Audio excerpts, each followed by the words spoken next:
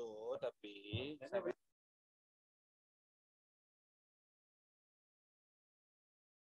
moderator sit in center.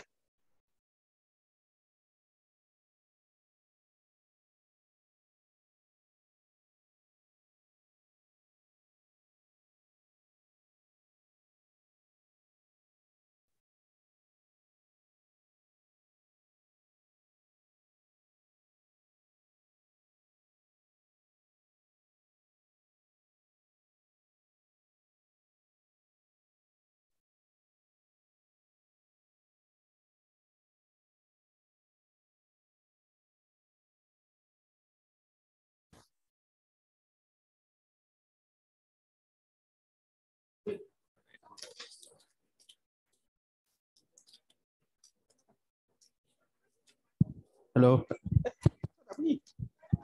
Halo.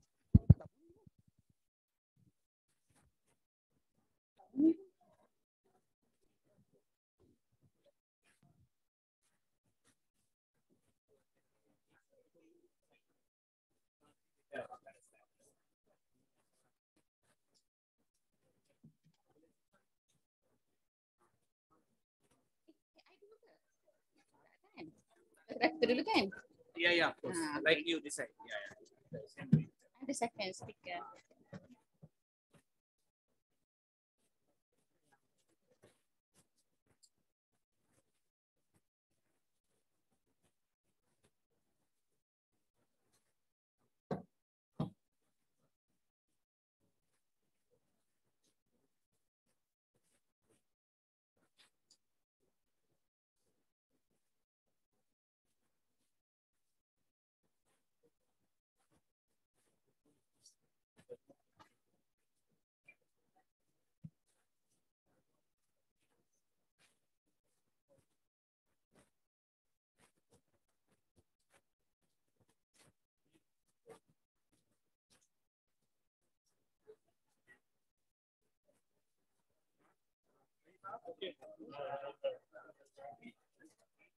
Ambil mikrofon.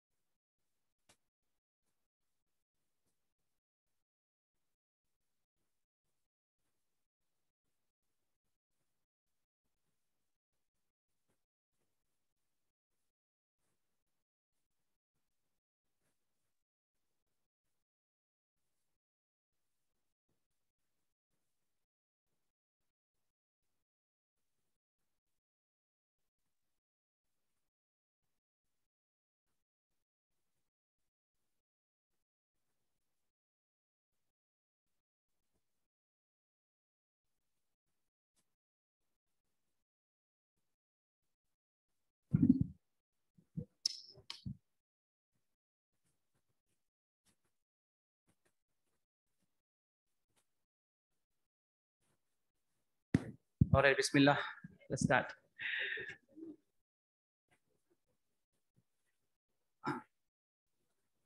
Okay, Assalamualaikum warahmatullah once again.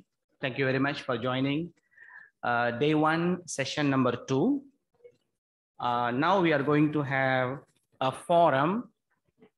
A forum is actually going to discuss brotherhood and ummatic unity through mentor-mentee relations. So it's it is about us, the seniors and juniors, or it could be lecturers and teachers or administrators and academics. Yeah. So the forum will be moderated by Associate Professor Dr. Zulzastri, and then we have 4 panels. We have the first one, Professor Dr. Rafiqul Islam from DIBA. Thank you. Thank you. Prof, your fans are here. Then the second panel is Professor Datin Dr. Irwani from Department of Finance. Oh, yeah.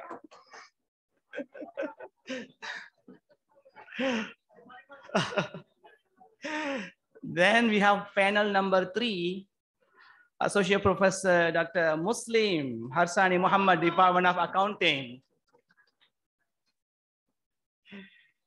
And we have panel number 4, last but not least, Haji Azhar Ahmad Sahabari, Administrative.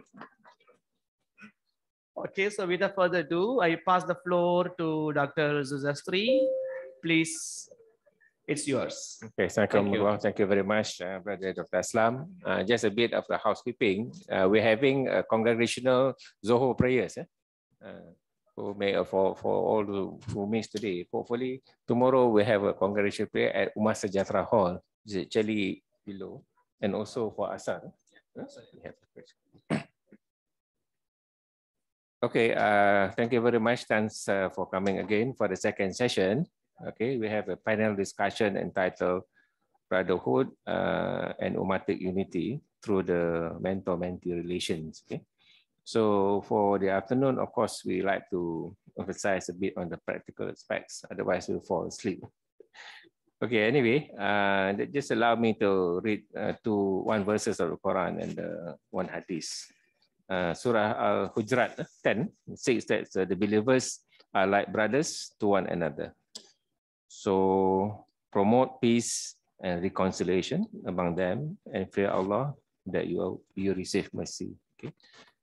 And Sahih Bukhari and Muslim has mentioned that none of you are truly believers until he loves his brother what he loves for himself. So this is also the theoretical aspect has been touched very deeply by Prof. Akmal and our brother Dr. Ibrahim Nuhu. Okay. So in this context of Ibadah Camp, the committee have come up with this, what they call that, mentor-mentee forum, because we think it is useful. Hopefully by the end of this session, we can get some guidelines for us to practice in the department and the kuliah. And not only for academic, but also non-academic as well. Okay. So Brother Aslam has already presented, so I don't have to present again. So mentor-mentee, known as Murabi from the Islamic perspective.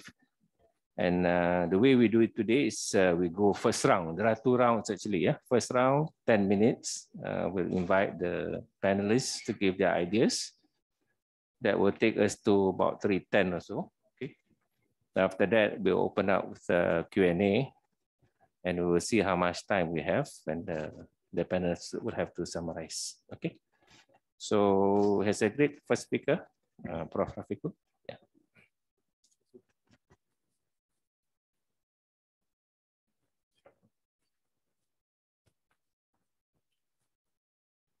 Bismillahirrahmanirrahim. Alhamdulillahi Rabbil Alameen. Assalatu wassalam ala ashrafil anbiya'i wal mursalin wa ala alihi ashabihi ajma'in. Honorable Chairman, Ibadah Camp 2022, Honorable Moderator, Associate Professor Dr. Jul, my friend, fellow panelists, colleagues, brothers and sisters, Assalamu alaikum wa rahmatullahi wa barakatuh. First of all, I would like to extend my thanks and gratitude to the organizing committee for inviting me to be in this forum and giving me opportunity to share some thoughts on this very important topic, brotherhood and ummatic unity through mentor and mentee relations. But I have not prepared any PowerPoint slide. It's basically my sharing my own experiences. And I have been given 10 minutes. So inshallah, I will be finishing within these 10 minutes. I believe that each one of us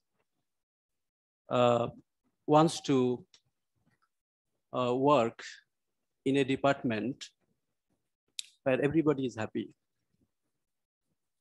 Brotherhood is upheld everywhere. But what we see in the macro perspective, that's very saddening. I received this message in WhatsApp, in my WhatsApp group, from some group yesterday. And I think this is very pertinent to share, but it is in my own mother tongue. So I will be requesting Brother Yusuf Ismail to translate. Okay. একদিন রাসূলুল্লাহ সাল্লাল্লাহু আলাইহি ওয়াসাল্লাম তার সাহাবীদেরকে জিজ্ঞাসা করলেন, আমি কি তোমাদের নামাজ, রোজা ও সাদকার চেয়ে উত্তম আমলের কথা বলবো? Okay. But he said that I myself need to give the abstract. So the abstract is, Prophet ﷺ one day asked the Sahabas, companions, shall I inform you some ibadah which is better than salah, fasting and giving sadaqah? Obviously, everybody was very much interested. Then Rasulullah ﷺ said, it is rejoining the broken relationship. You know, in the society, many things happen. Sometimes brother, sisters, friend, relationship is broken. And Professor Aslam said that this is even, if you join this relationship, according to this hadith, Brother Aslam confirmed that it is from Tirmidhi. So this is a very important point, that we intend to deal our life, live in a life where everybody is together. So that is the Islamic message. And the whole life Prophet ﷺ upheld these ideals. So when we see the Muslim world, I will come back to mentor-mentee later, but this is a macro perspective. I come from India. And India is predominantly Hindu country. More than 80%, they're Hindus. And we are the 20%. But one thing, we all notice that if you ask a Muslim, who is your prophet? Everybody will take Prophet Muhammad. No exception. No exception. Anywhere in the world. What is your holy scripture? Everybody will speak Quran, because we don't have any other. What is your religion? Islam. But if you ask this question to Hindu, what is your holy scripture? You will see that, you can verify. You will see that somebody will say Veda, somebody will say Gita, somebody will say Ramayana, somebody will say Upanishad, somebody will say Mahabharata, etc., etc. Who is your prophet? Who is your God? Then you know the answer. So many gods they have. But the irony is that if you think about the unity, I see that they are much more united than us. So where is the wrong? They are much more united in general. Of course, they have the caste system, I know. But in general, I'm coming from that country, so I know that Muslims, they are fragmented for petty things, which should be ignored. Allah subhanahu wa ta'ala said in Surah Al-Imran, verse number 103, perhaps, the first part, وَتَصِمُوا بِحَبْلِ اللَّهِ جَمِيعًا وَلَا تَفَرَّقُوا. This is first, that we have to hold fast the rope of Allah subhanahu wa ta'ala, and we should not be disintegrated. This is first, because this is the Quranic instruction. This is Allah's commandment. So we tend to criticize each other too much, which usually we can ignore. This is the major problem for us. We too much talk about who is Hanafi, who is Shafi, who is this, who is that, who is coming from this country, who is from that country, and we forget this commandment of Allah. So that's my message, that we should not be talking too much little things we can easily ignore, because after all, we have to die. And we have to be resurrected in the day of judgment. No doubt about that. And Allah subhanahu wa ta'ala will ask, what is your mazhab? No. Allah subhanahu wa ta'ala will ask, are you Arab? No. Then what Allah subhanahu wa ta'ala will ask? Samal. And everything is there in the record. Imam Mubin is a record.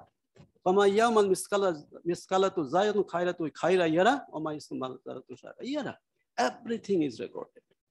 So, colleagues, brothers and sisters, the message here is that to be united, the determinant is that we should not be talking too little. Of course, Aqidah, if it is related to Aqidah, that is a different thing. But small things like madhab, all these kinds of things, I shouldn't be talking about that. In fact, this is my principle.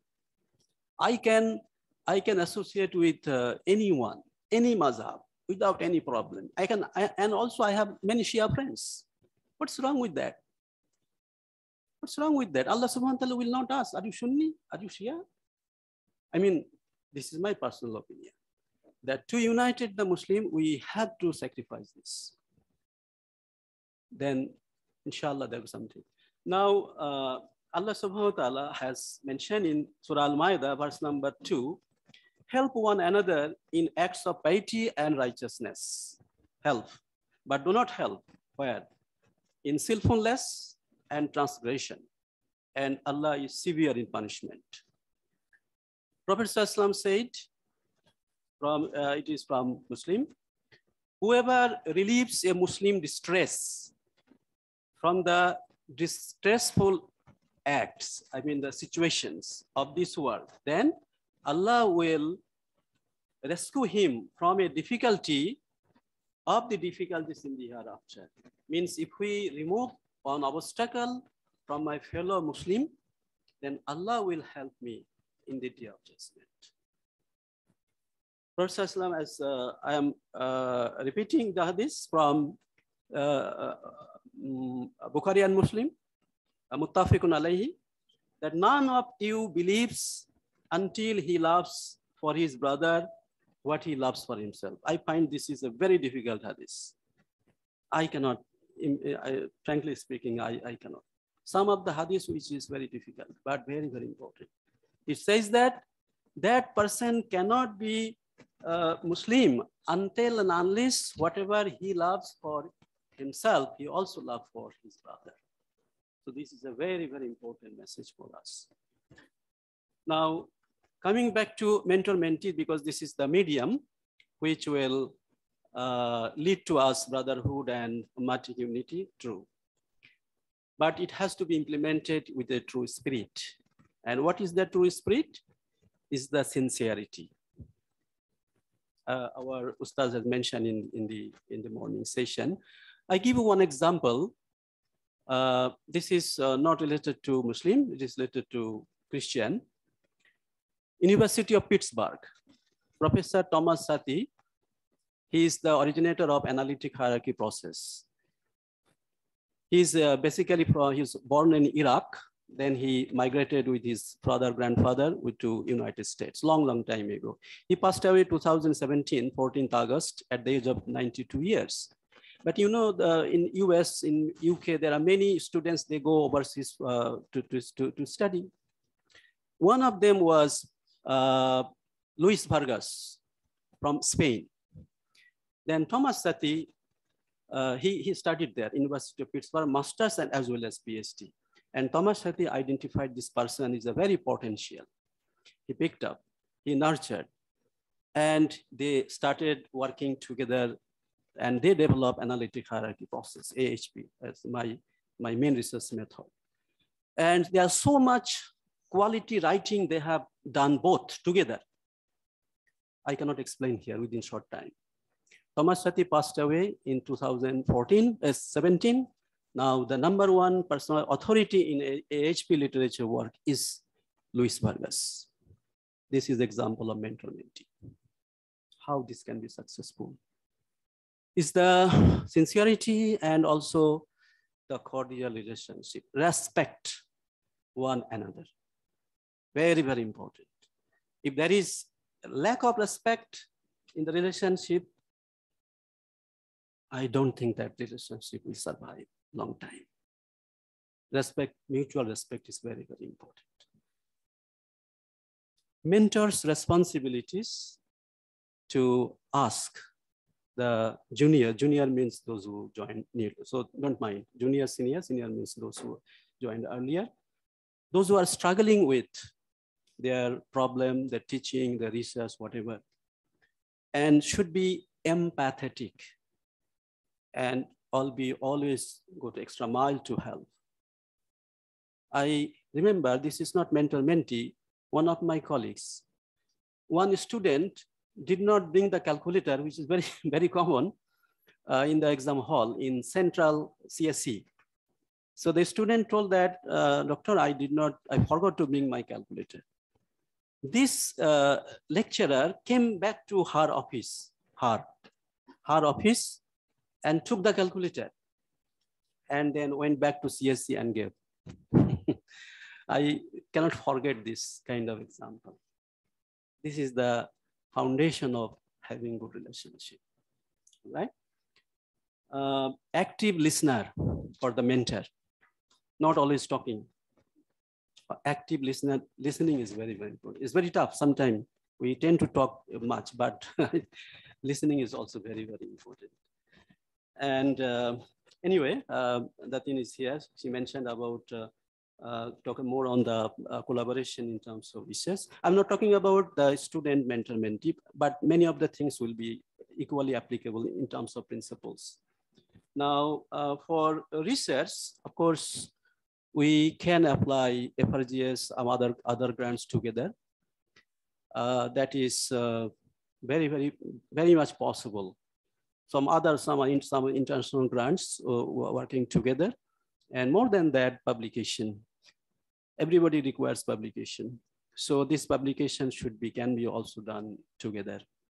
But the condition is this on the parts of the mentees, that you need to have, particularly for the juniors, you need to have your career plan, career path, clear cut. Everybody actually. And you need to identify who can help.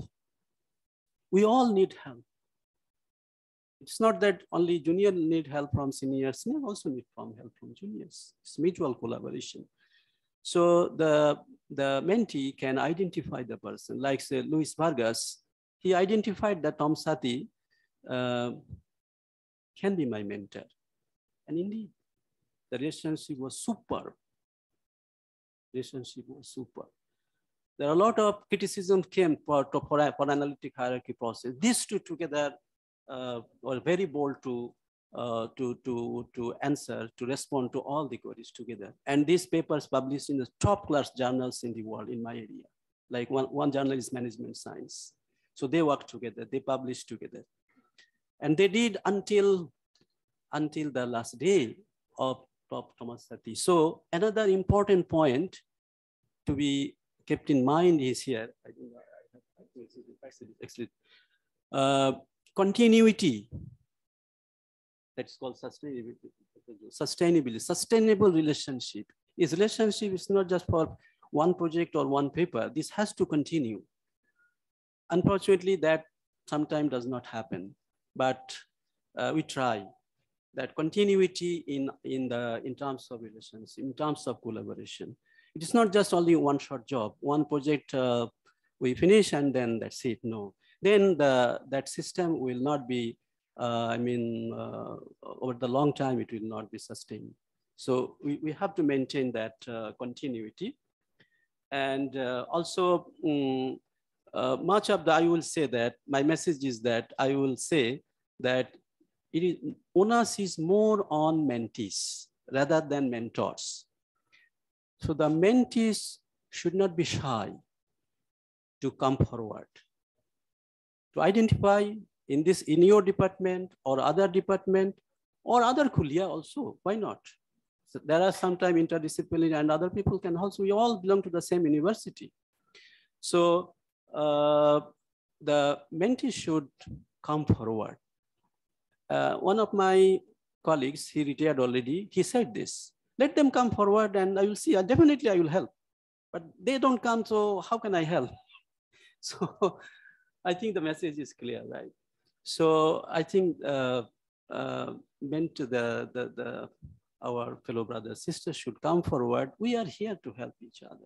As I said that if somebody, the research has shown that if somebody helps someone else, then psychologically he feels better.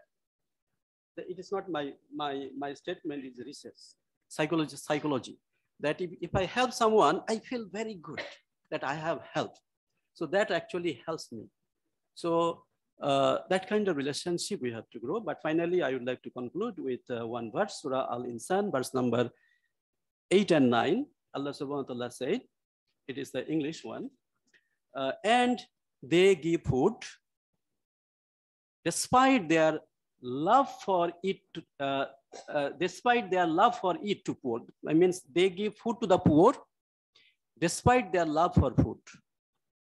The orphans and the captives, they give poor, orphans and captive, saying, we feed you seeking Allah's countenance only. Means Allah's pleasure. In other words, Allah's pleasure only. Last sentence is very important. We do not wish any reward and thanks from you. Surah Al-Insan 8-9. People, sometimes we expect that I have help. It's very practical. I have heard this many times. We get disheartened, sad that, oh, this person has not said thank you. May or may not. We are all human beings. Don't expect thanks. Then you will not get sad. Don't be sad. There is a book written by someone. Don't be sad. One of the principles is this. When you help someone, you expect the reward only from Allah subhanahu wa ta'ala. This person may give thanks, may not give thanks, does not matter. It's immaterial. But I will get, inshallah, if I help you, my intention, my niyyah, is that I will get from Allah subhanahu wa ta'ala, inshallah. So may Allah guide us and help us in all aspects. Wallahu alam, assalamu alaikum wa rahmatullah. Okay, thank you very much, Prof. Apiku, for very, what do you call that, helping and mentoring. Already mentoring started already.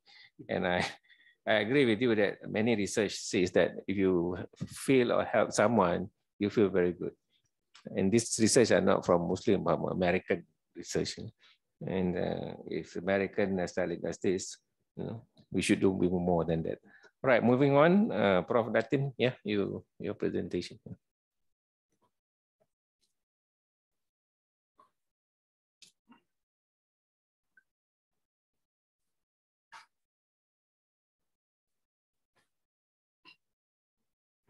Assalamualaikum warahmatullahi wabarakatuh. Okay, thank you, moderator, Associate Professor Dr. Jujasri, fellow panelists, Professor Dr. Rafiko, also my mentor, Associate Professor Dr. Muslim, also my friend as well as my mentor as well, but he's a bit senior than me. And Tuan Haji Azhar, who's also going to be my future mentor, inshallah, especially on part of the administration. Seriously.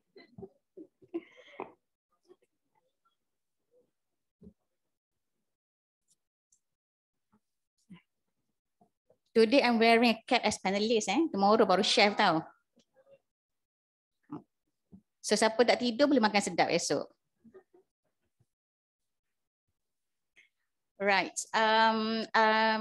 There's a simple slides I prepare because I'm worried that you're going to be a real mujahadah after lunchtime.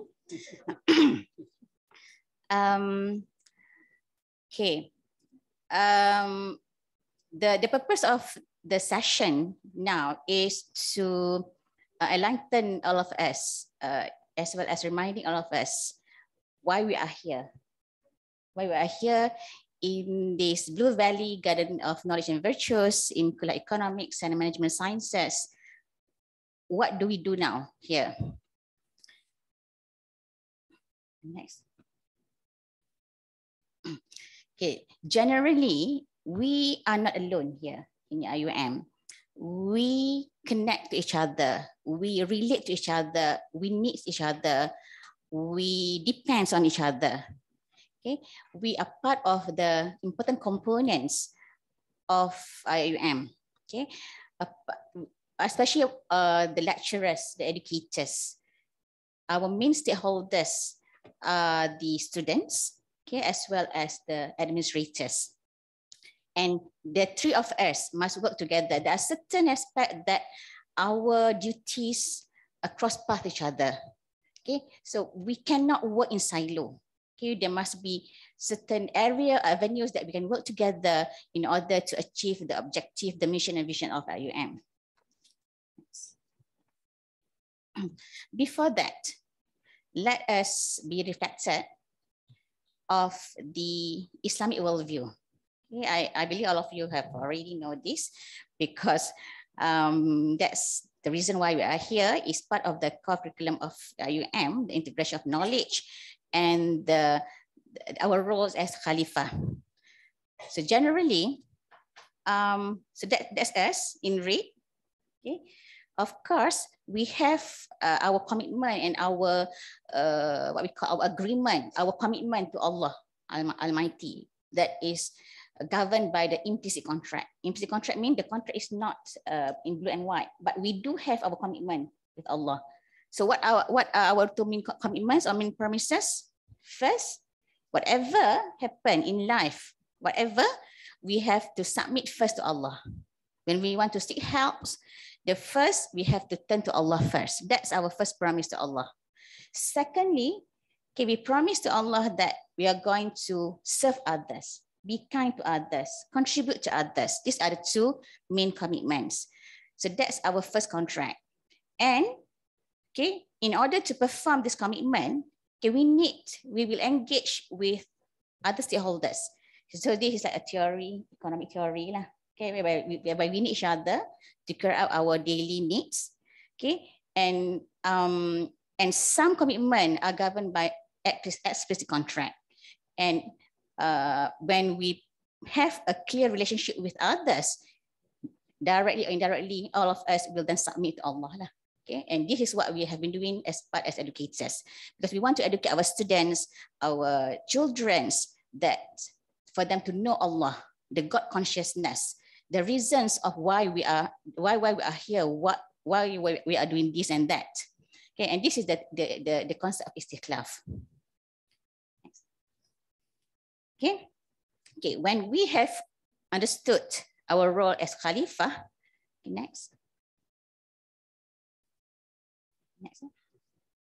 Okay, the concept of Khalifah. So as Khalifah,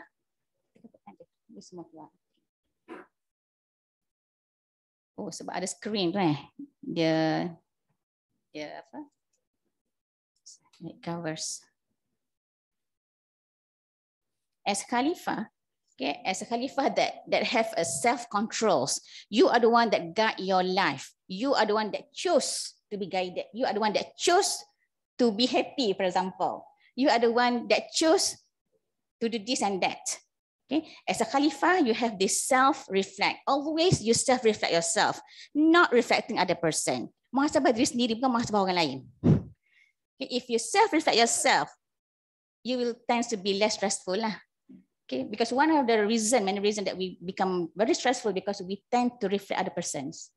Okay, and we critique other person. But as Khalifah, first of all, we have to reflect ourselves. What have we do? What have we done?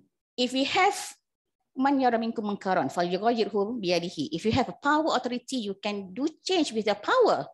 But if you don't have power, fa illam tastati' fa bilisanihi. If you cannot do that, if you don't have any power, at least you give reminder, advice, keep reminding, advice. That's what we have been doing to our children, isn't it? Of course, our children will treat that as nagging, beleti, but that's our role as murabbi. Okay? To keep on giving reminding, bilisanihi. Fa illam tastati', we cannot give advice, nothing. You cannot be accessible to that person or that community. Fabi qalbihi. So pray in your heart so that he will be given taufiq and hidayah. Zalika ad'aful iman. That's the weakest level of iman. Pray. Okay, at least we pray to our students, pray to our community, pray to our leaders, governments. Okay, so that's the roles as Khalifah. And then self-criticize, okay, mu'atabah, self-govern, self-control, self-restraint, and self-advise, musyaratah.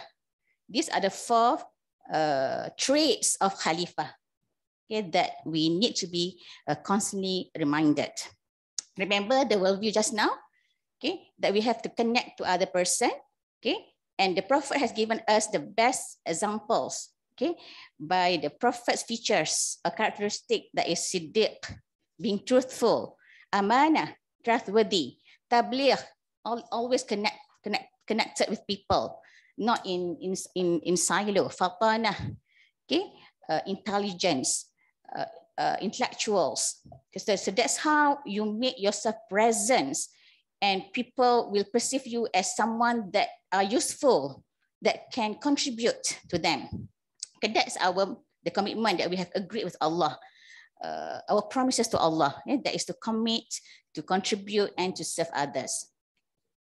So now reflect to our role now. Next. So now we are here in Kuliah of Economics. Why we are here? What is your intention to be a part of the Kuliah Economics and IUM? Is it to fulfill the stakeholders' expectations, students, IUM, rectors, deans, head of departments, or for material rewards to achieving promotions, particular post or title, professor, associate professor, assistant professor, increasing salary with bonuses. Okay, thirdly, to achieve KPIs. Okay, we work very hard in order to achieve KPI because we know the consequences if we fail to achieve KPIs. Okay, transformation, is it for self-transformation or for the IUM or kuliah transformation, or at the upper level, nation transformation? Maybe what we have been doing here in kuliah maybe will give impact, either small or big impact to the nation. And of course, we always be reminded that whatever we do is to achieve or to get Allah's pleasure and blessings. So these are the intentions that we need to constantly be reminded. Okay, when we set our foot in the kuliah, set your intention. Why you are here? Because you know the role of intention. Even we are here in this conference room, what's the intention? Because intention differentiate between adah wal ibadah, between routines and worship. If all of us here gather here in ibadah camp with a clear niat to connect, for ukhuwah, to learn new things, to share experiences, inshallah, everything that we do here within these 4 walls of the conference room will be accounted by Allah as ibadah. If you are struggling to fight against sleepiness, exhaustion, while to stay focused in the session, inshallah, you will be rewarded with reward of mujahadah or jihad. So nothing wrong having set a correct intention or good intention. Okay, because you will never go wrong with a correct intention. Okay, next. Because actions are based on your intention. If your intention is to seek Allah's pleasure, okay, to bring betterment to ourselves and to others, inshallah, you will be rewarded accordingly. At least rewarded as ibadah or jihad or what tadi? Mujahadah. So can you imagine if let's say, sooner or later, let's say Malaikat Israel say hi during this session in the conference room. Wouldn't you will be leaving this world as mujahadah, as shahid? Kan? Terus syurga tanpa hisab. So that's important of intention. But if you come here without any clear intention, you will only get exhaustion,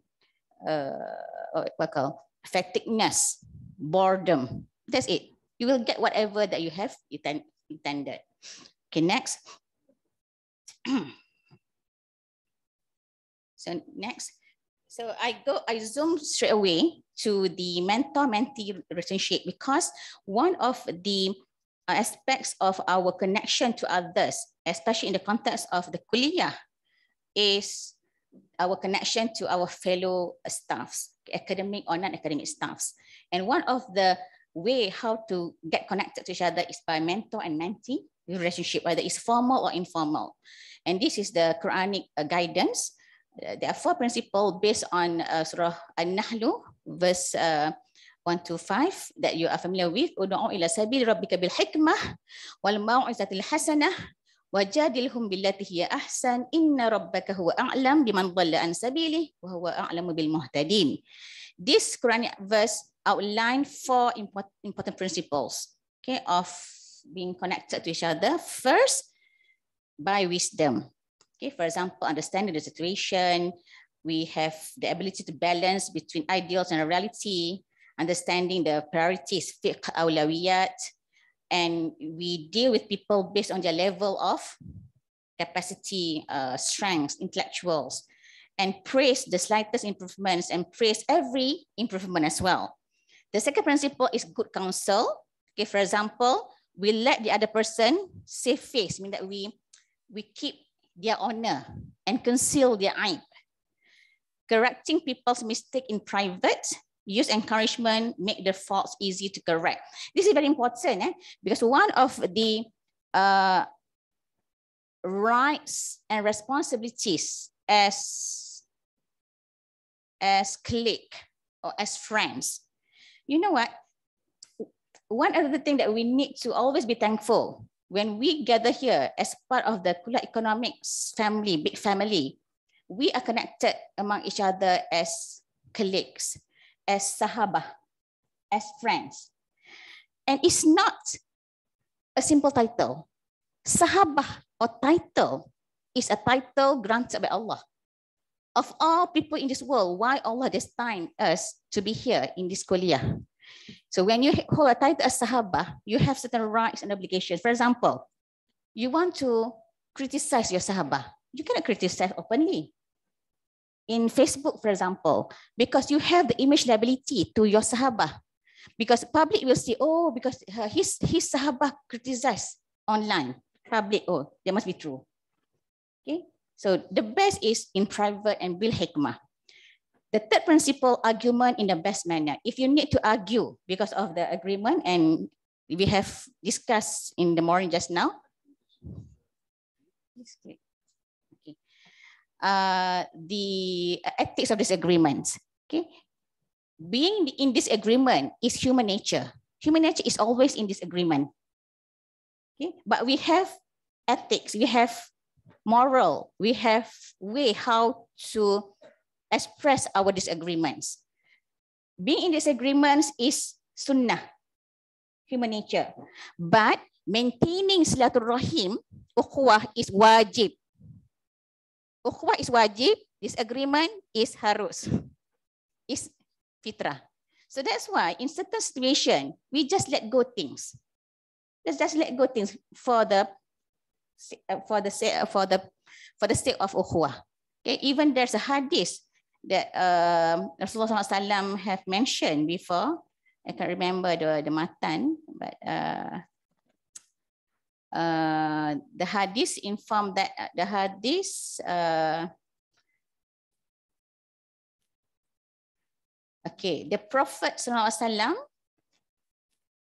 okay, reported that, okay, I guarantee a house on the outskirts of paradise for one who refrains from arguing, even if he is right, and a house in the middle of the paradise for the one who refrains from lying, from arguing, and a house in the highest part of the paradise for one who perfects his akhlaq or manners. Okay, so this shows the importance of maintaining good ukhuwah or silaturahim. Okay, and the fourth principle, tawakal. Okay, tawakal, full trust in Allah, okay, that believe that everything has a reason, that in certain situation, whoever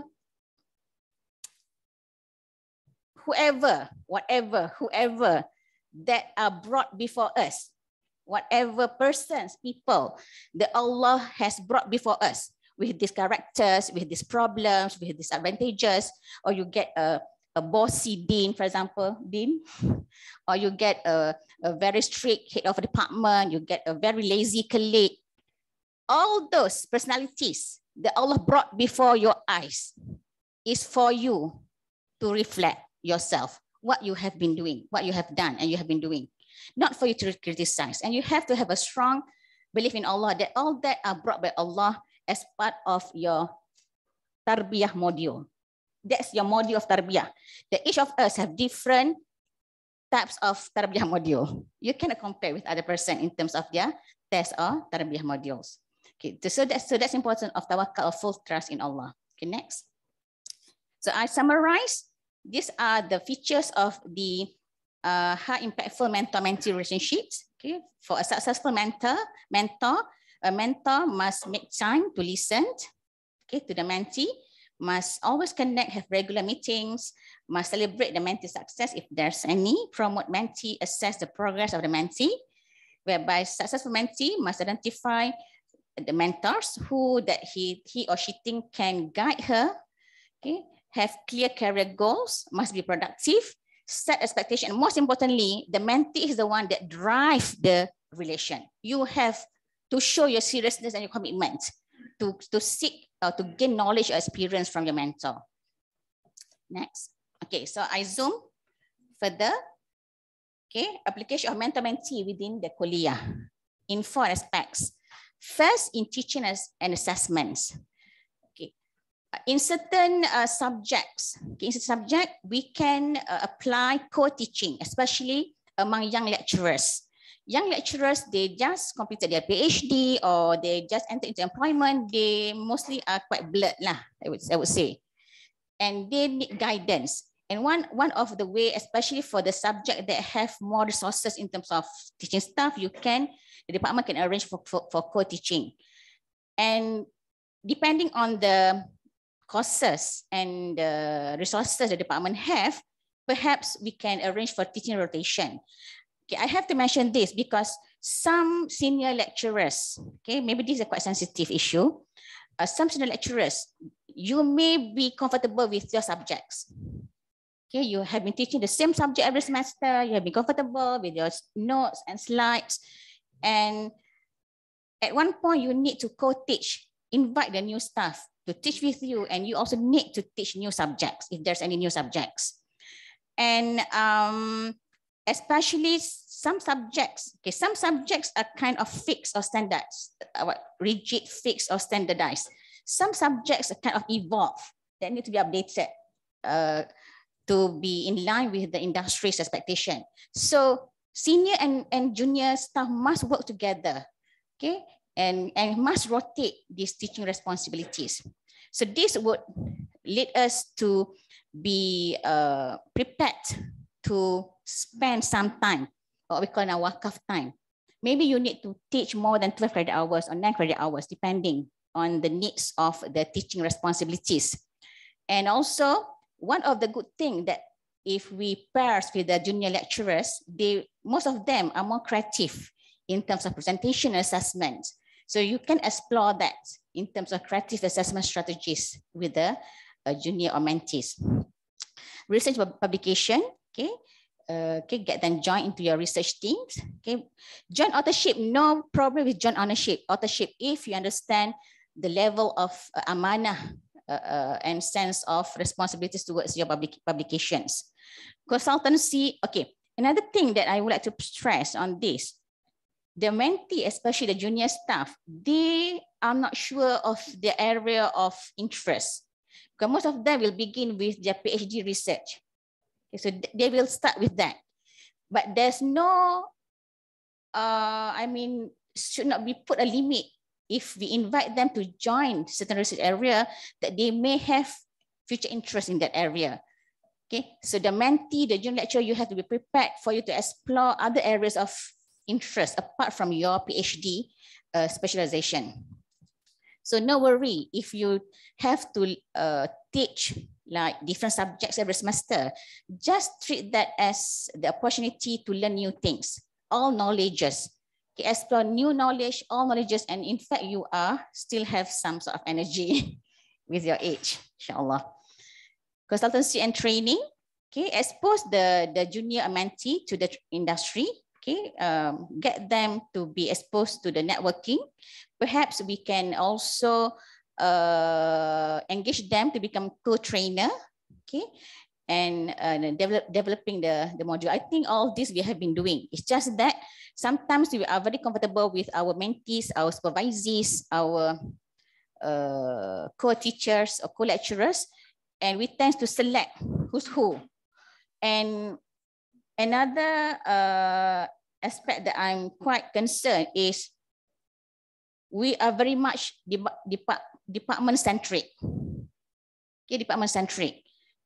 So we need to explore either in terms of teaching, in terms of research, in terms of consultancy, to be across departments, inter-departments, not very much department-centric, because we should be under the umbrella of Kuliah Economics. And then spiritual and social activities, okay, utilize the existing forum or platforms, for example, department seminar, usra, even meeting, to have the connection among the teaching staffs. And of course, we are targeting towards Sejahtera ESG, but don't forget our main stakeholders, our main customers that are students, okay, students and our own staffs as well, in terms of uplifting their spiritual and social aspects. Okay, so that's the presentation so far, because there will be 2 rounds, kan? Okay, so that's all my talks about mentee within the kuliah. Wallahu a'lam. Wassalamualaikum warahmatullahi taala wabarakatuh. Thank you very much, Prof. Datin. So we'll go to the third panelist, Prof. Muslim. Yeah, where you want to present?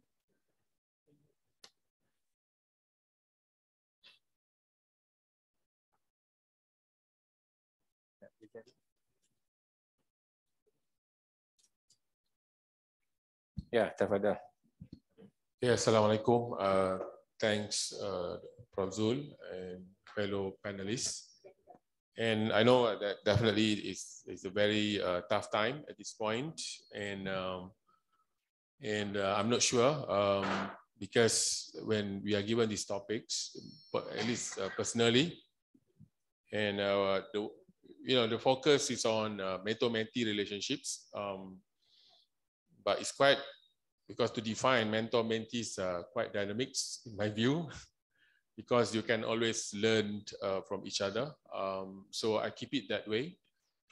And so this is my view, and definitely I know that we are humble. There's so many very excellent staff and individuals in this room. So this is just my insights and understanding, possibly through observations, and definitely being influenced by so many factors in between.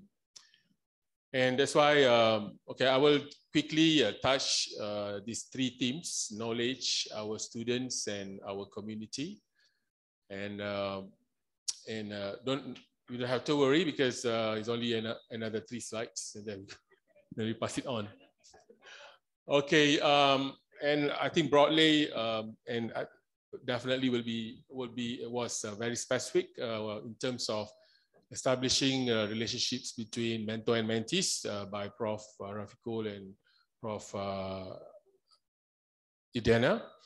And maybe I just, what I'm having is just touch very broadly and possibly, something that I'm not sure because it's very difficult, but I believe that we can, this is an opportunity to share, you can call it ideas or insights, possibly, but what is the fundamental is to make this place great. And we know that we have this kuliah and we have this university and so special. And I think that we can contribute a lot. Okay, they've been done. I mean, our predecessors have done a fantastic job. They put their mark on the global map.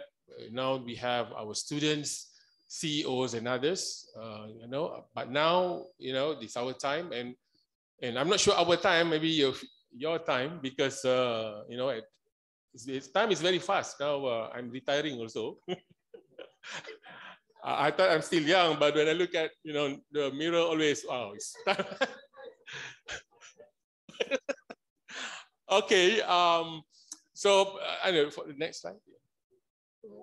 Okay, so you can see, but maybe that's a blessing in disguise. Yeah, I think at one level we have to recognize nowadays is okay.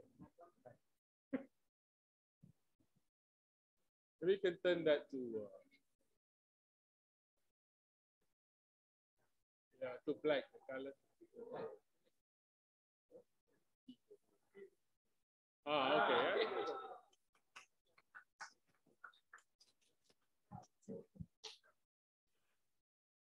All right.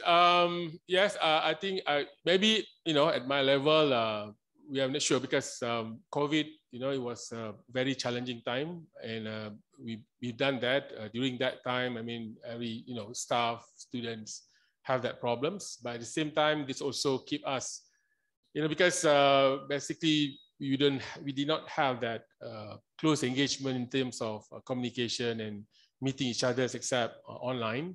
I think by itself poses certain challenges. I'm not sure, this is my perception, possibly you can share.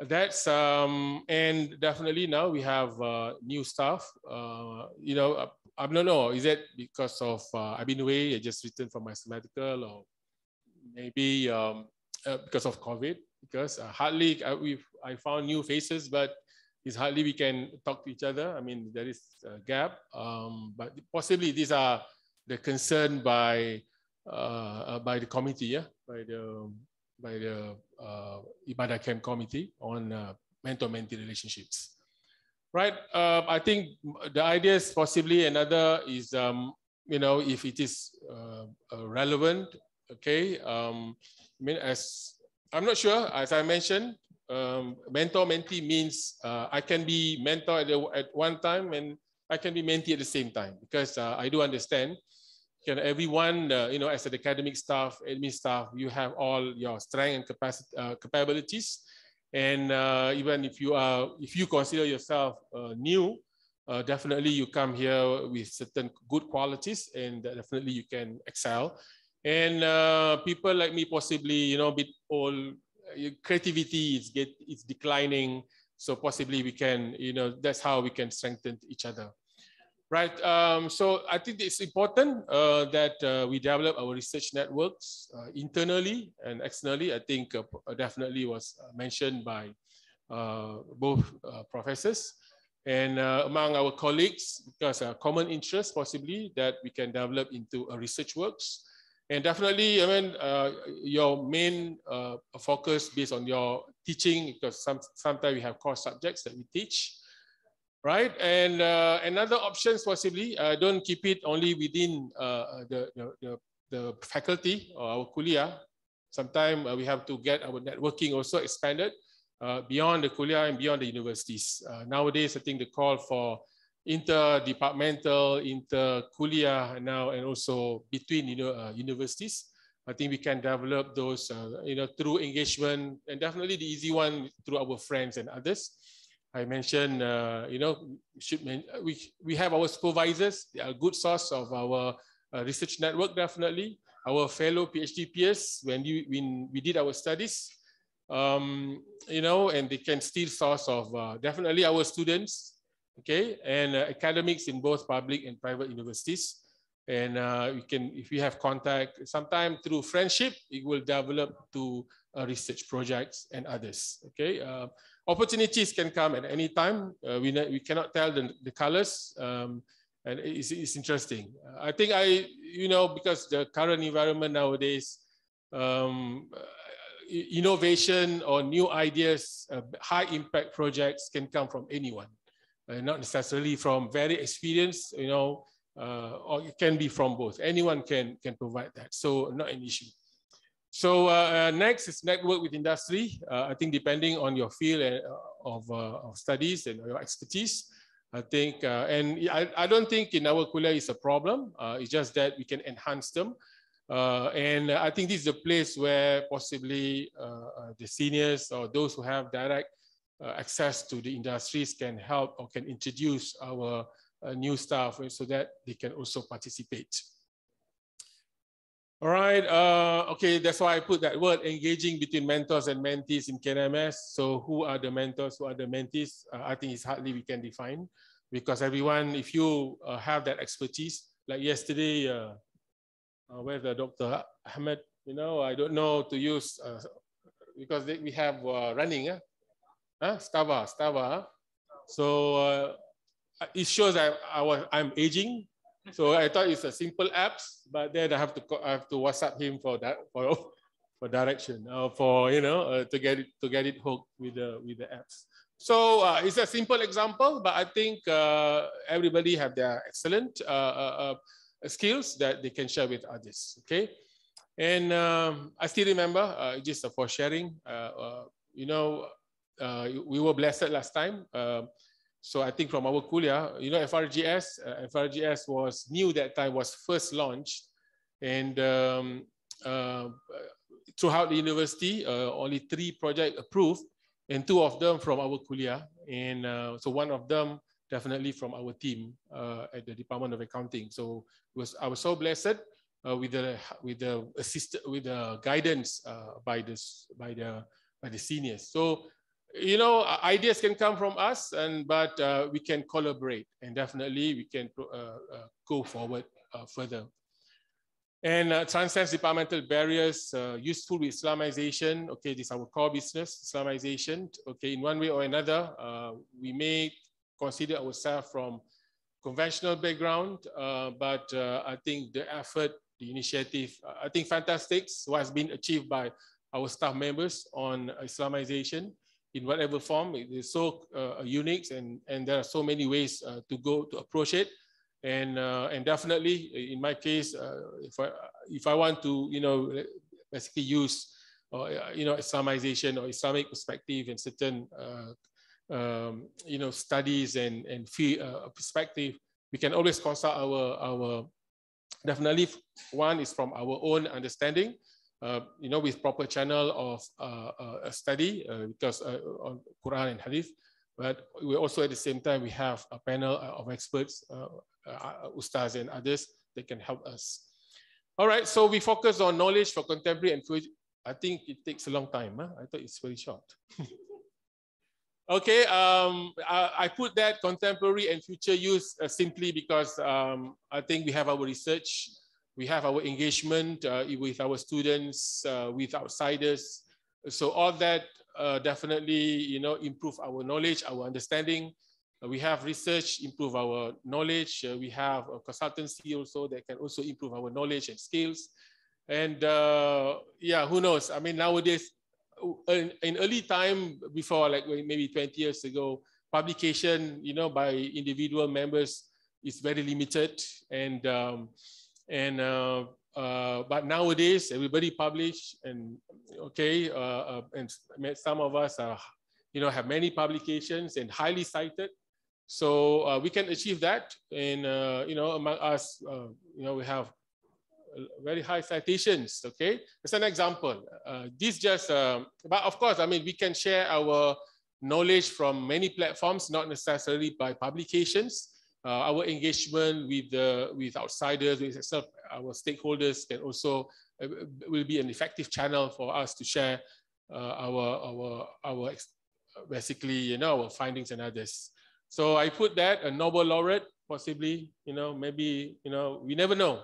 I mean, that possibly the next aim. When I mention Nobel laureate among us, we never know. It can be individual, it can be team, and I think that's possibly at this point we put it as a dream, but in the future it can be materialized. Okay, and I think our universities are, so many achievements that are recognized globally. Next.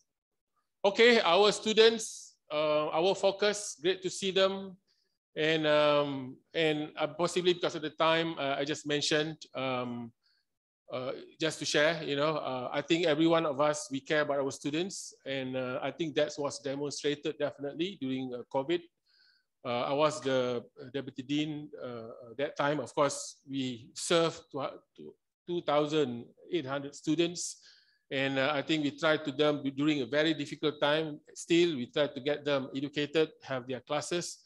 It cannot be done by individuals. It only can be done by our cooperation. And I know that many of us helping our students in many forms, mental challenges during that time. I can mention names, but I think everybody are involved. It's a great time. It shows that we can contribute, we can achieve. And Alhamdulillah, we went through this COVID. There are problems and challenges, but overall, I think we are in good shape, Alhamdulillah. So, and definitely, if you consider yourself as relatively new, then yeah, we have to be a bit sensitive. One, of course, for us to impart the knowledge, academic, but at the same time, we have to be also vigilant on our students, because sometimes they have personal problems. Okay, if you can handle them personally, you can always refer to your head or departments or to the deputy dean, and definitely the final person will be the dean. Okay, I think that is important. And lastly, nowadays, okay, we are also next slide. To look at our community, and we look at two dimensions as well. We learn from them, and they also can learn from us. And I think our kuliah have made very fantastic with the flagship projects and others. This, I think definitely continuity is important. Internal and external community, I think now we start seeing that we're also providing services within the community, within the universities, and as well as the external parties. And I think we are very good relatively on industry engagement, but at the same time, we also have to look at local communities. This has been, there's so much progress has been done by our kuliah, and hopefully, more impact. Because definitely learning from them is for me, is new, but of course, I mean, at the personal level, definitely it's not new. Okay, but to make it as a formal part of our institutions, so I believe that will be definitely a dimension that worth exploring, because you never know the local wisdom that we can bring them to the global stage. So possibly we become the medium. Lastly, the last slide, briefly in conclusion, definitely, I mean, through the discussion this morning and in what we have with this a bit of sharing, with Islam, Allah makes us one as ummah. We can be both mentors and mentees for knowledge, and our engagement and contribution to our students and community, definitely ikhlas is very important. Hopefully this can become of our amal jariyah to gain the pleasure of Allah. Thank you. Excellent, very good. I don't know what you said, you were going to be short one. Okay, let's finish up with the first round. We kindly invite Tuan Haji.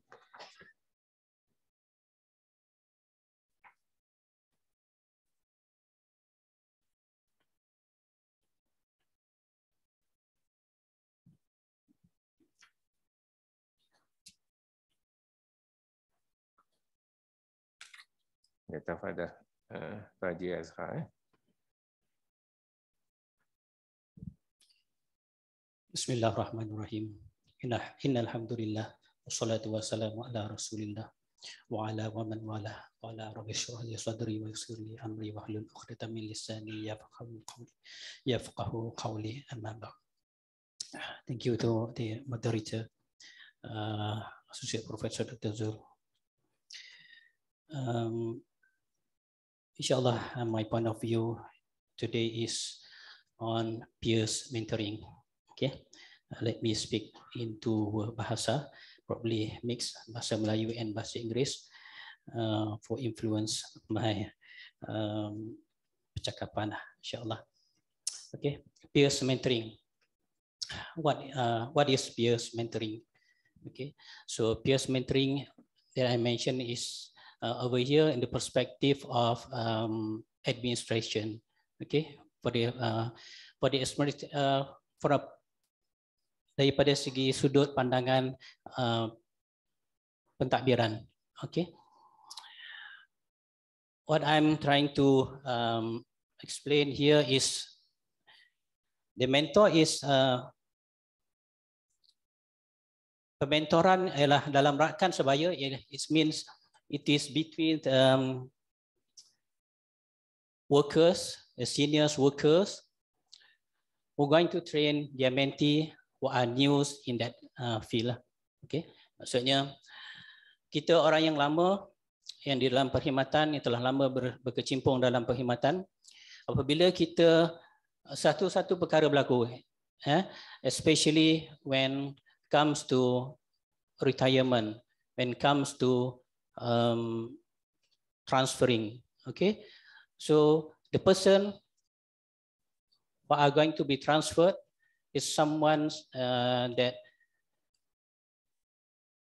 a lot of experience that he's having. So before the transaction happen, seems he's going to be the mentor. Okay, so he need to delegate all the informations, all the experience that he have to a new person. Okay, it can be mentor between one-to-one or probably mentoring between one to a few groups. Okay, for the example, having service for the Mahallah for almost 10 years, okay, before I being transferred to Kuliah of Economics. Okay, so before I been transferred, so most of the mentees, especially I'm calling them the mentees because I'm on the among the seniors. Okay, they ask for advice. They ask for how to manage and to run their mahallah especially. So we have a program for easy to use. Okay, when the registrations coming, okay, we have one program that can be used easy or friendly user. Okay, ianya menjadi satu pemudah cara lah. Dan jadi saya tinggalkan sesuatu, so I leave my expertise with them, so they can use it for the betterment of the department. So when I come to Kuliah of Economics, now I become the mentees. So I have to look for senior staff at my place. Yeah, I have to gain the information. I have to ask for the advice, and I need also support from the person who leave the place for me to set the goal. Okay, untuk kita mencapai matlamat agar kita punya perjalanan pentadbiran menjadi sesuatu yang berjaya lah. Yeah, so I still learning. Okay, I still learning. Hopefully my mentors, sisters Hilda and brother Faisal, can well train me. Okay, give more information, especially to my HOR, Dr. TJ. Okay, so they may guide me. Okay, inshallah. So next, please. Next slide. So who is our mentor actually?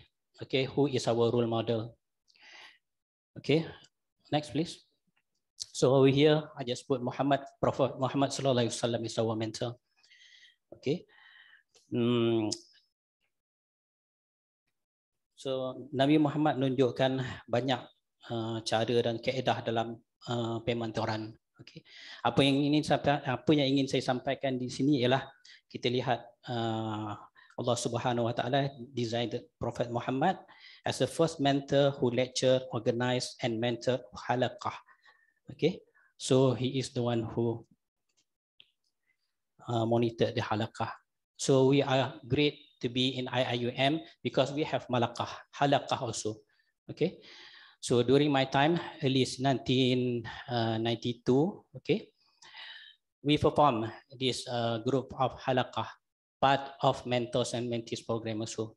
So whereby we appoint Nakib and Nakibah, so we add 10 or 11 students to be a mentees.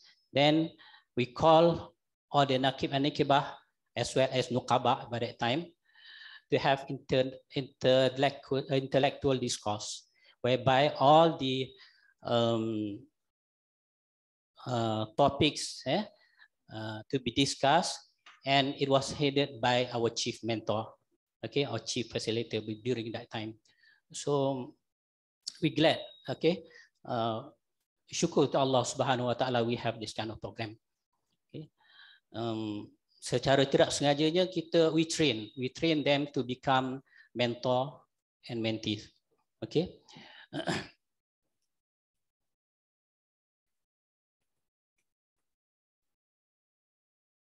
So Muhammad Sallallahu Alaihi Wasallam is the best example for all mankind.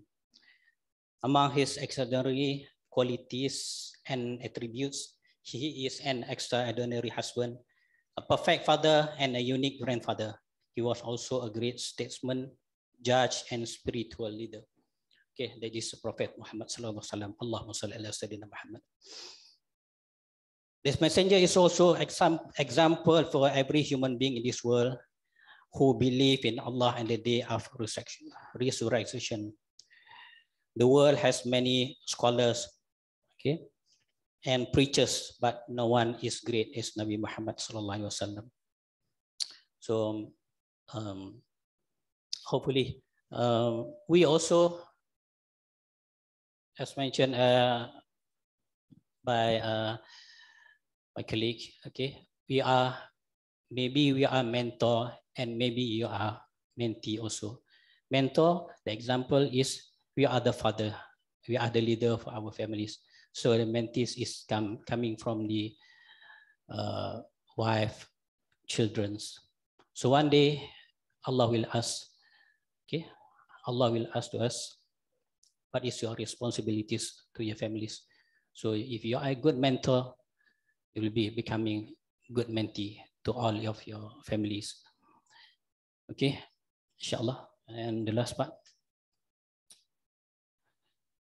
the last verses Al-Quran. Auzubillahi minasyaitonir rajim. Laqad kana lakum Rasulullah uswatun hasanah ilal akhir ayah. Okay. Jadikanlah Al-Quran sebagai panduan dan pedoman dan Nabi Muhammad SAW adalah sebaik-baik ikutan. So marilah kita menjadi mentor dan juga mentee yang berpandukan kepada Al-Quran dan juga hadis. InsyaAllah, I think hopefully ia memenuhi apa yang dikehendaki dalam program kita pada petang ini. InsyaAllah, thank you to all. Barakallahu fikum. Assalamualaikum warahmatullahi wabarakatuh. Alhamdulillah. So we managed to complete up to 3:50. Right. So now we'll open up the question and answer session. I'm sure there are many of that, since we cover not only the academic, non-academic as well. Right. So after that, maybe we do a wrapping up session. Anyone? First question? Anybody would like to seek some clarification or even some suggestion, because we hope after this there'll be some kind of I don't know if it's already mentor-mentee in the department, then it's good to just continue. If not, maybe this is something like, you know, maybe the HOD are also here to have some kind of trial or something like that. Okay. All right. First question.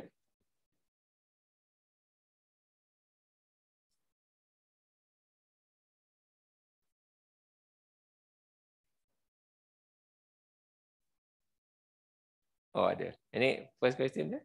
Anybody? Any clarification or anything like this?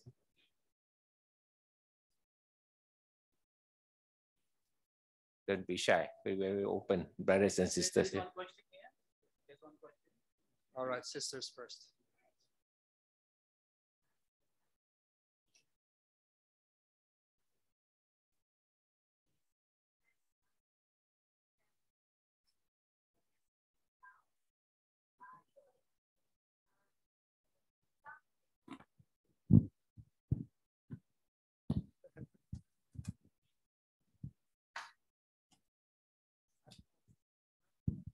Okay, Assalamualaikum. All right, just now when I listened to the panelists, you all mentioned about stakeholders in our university, particularly our kuliah, who are the students, the academics, and the admin. But I think we should not forget the technical staff, because technical staff, they are not admin. So we have 3 academic, admin, and technical staff. Those who are in that room. That's all. Thank you very much.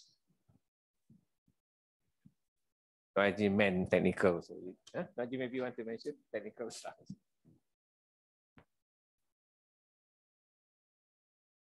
Jasmine, you have a question? Yeah, my question actually is very short. I would ask all of you, what do you think stifles communication? Stifle communications to be reduced as much as possible. The more we speak, the more, the many things can go around. So we, in our circle, we should be talking about some, of course, sometimes we can joke, it is allowed, and even Prophet ﷺ has done this. But Prophet ﷺ has said that if you would have known what I know, then you would have cried more. You would have cried more. So that's a very steep warning to us. So we should be taking life, of course, sometime easy, but most of the time seriously. So that's my comment. If we talk too much, then sometimes we may hurt, even through some stifle comments like those.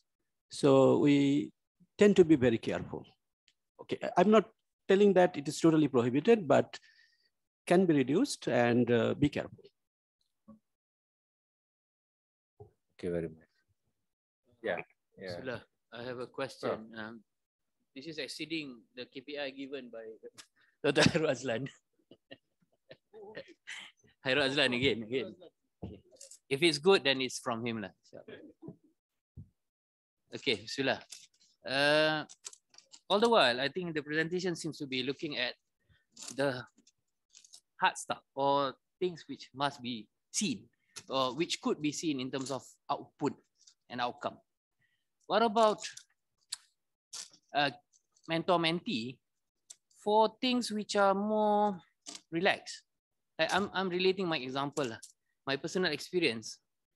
I have, I think, Dr. Alias to give credit to, because he really makes me feel at home with the kuliah. And he doesn't expect me to come up with another KPI from whatever engagement that he has with me. It's more like making the environment just nicer to be around. Okay? Lunch buddies. I mean, in the end, we were lunch buddies. Yeah? So I survive. I must give credit to him. I survive in this kuliah, day in, day out, big chunk because of his unofficial effort. So I wonder what kind of, whether this kind of mentor-mentee worth talking about. Thank you.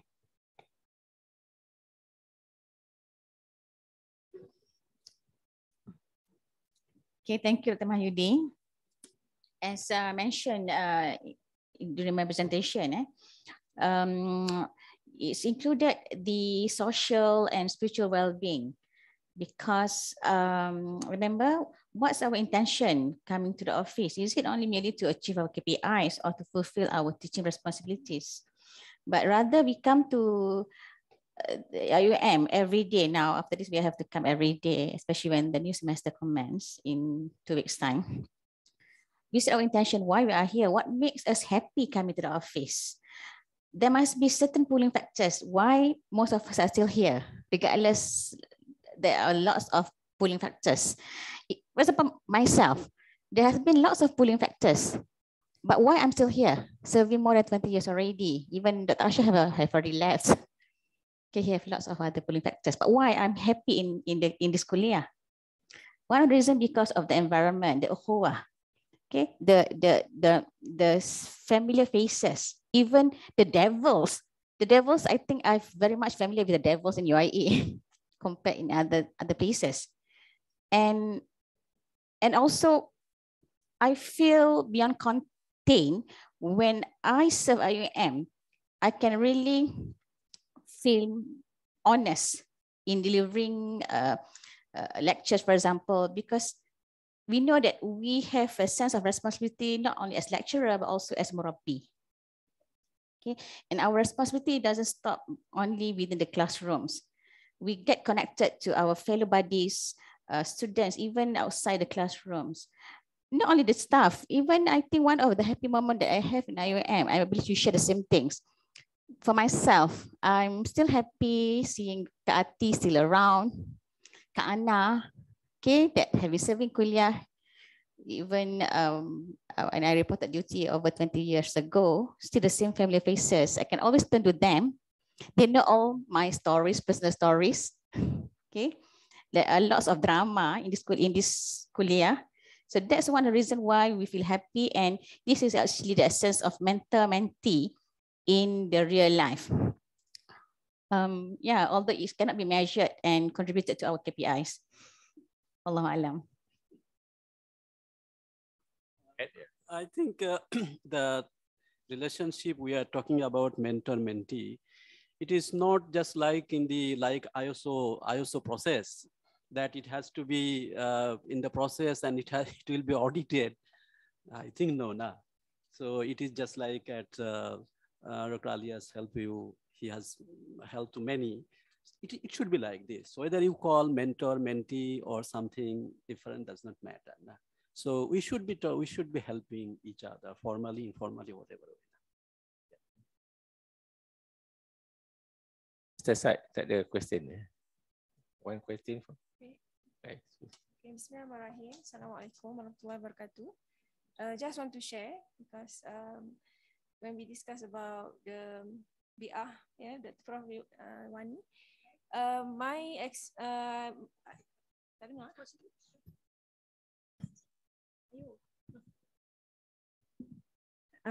testing, okay.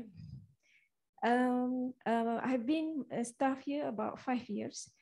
Alhamdulillah, at first when I joined the department, where all the department's member, all of them are my guru, my lecturer. At first feel very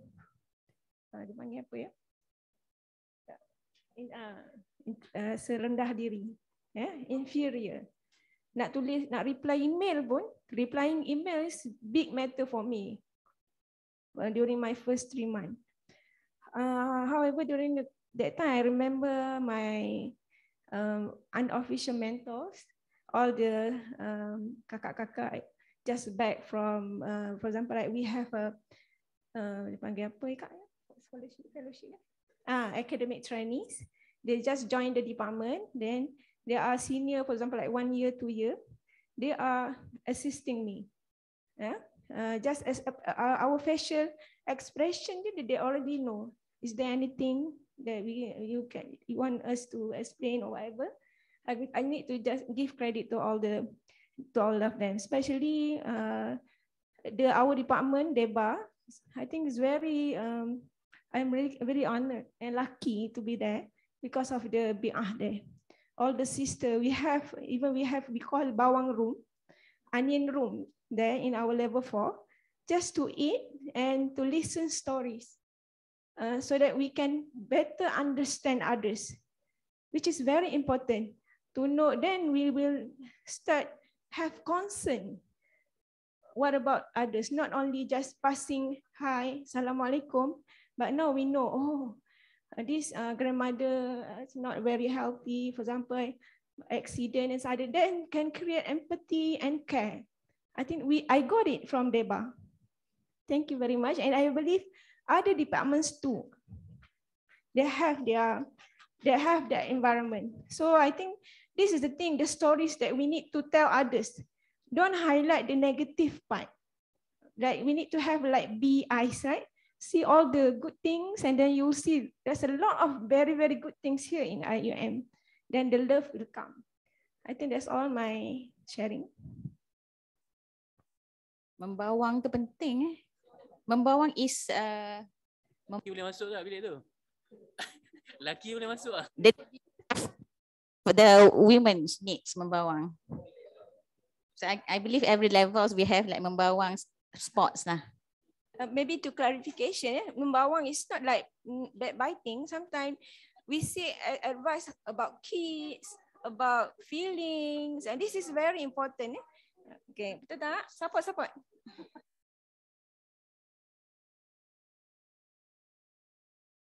I got one question here from the WhatsApp. Okay, I think I want the comments from all the panelists. They said that what are the strategies to initiate and nurture relationship among seniors and juniors in the departments and kuliah? Bro? I think I repeat, what are the strategies to initiate and nurture the relationship between seniors and juniors within the department, kuliah, university? Okay. Oh, okay. Action plans. Strategies. I think head of department should answer this. Okay. Yeah, I mean, it should be both.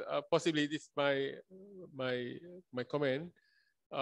We can assign, because every department they have. Maybe they can go by team, by common teams. Let's say in accounting we have certain areas, management accounting or financial, or maybe public sector accounting. So you can go by team, and within that, seniors and juniors are combined together. And definitely, but if you ask me, I mean that's been the tradition actually. If you like ourselves, like myself, definitely when you return from your studies, you have to teach a new subject. And sometimes you are not in the area, so definitely within lecturers, seniors and juniors helping each other. I think definitely that's basically one is informally between staff. The other, if you, as the word strategy is mentioned, definitely something that the department have to plan and the kuliah have to plan. Then they can assign, and I strongly believe that our senior staff are more than happy to help, and I strongly believe that our junior staff, they are very capable and they are highly motivated to contribute. I think in that sense, yeah, by my experience as well, I found no problems, and they can produce excellent result, definitely. My quick, we can. Just quickly, just 2 points to address this question. The strategy to bring the mentor-mentee relation right. 2 things here.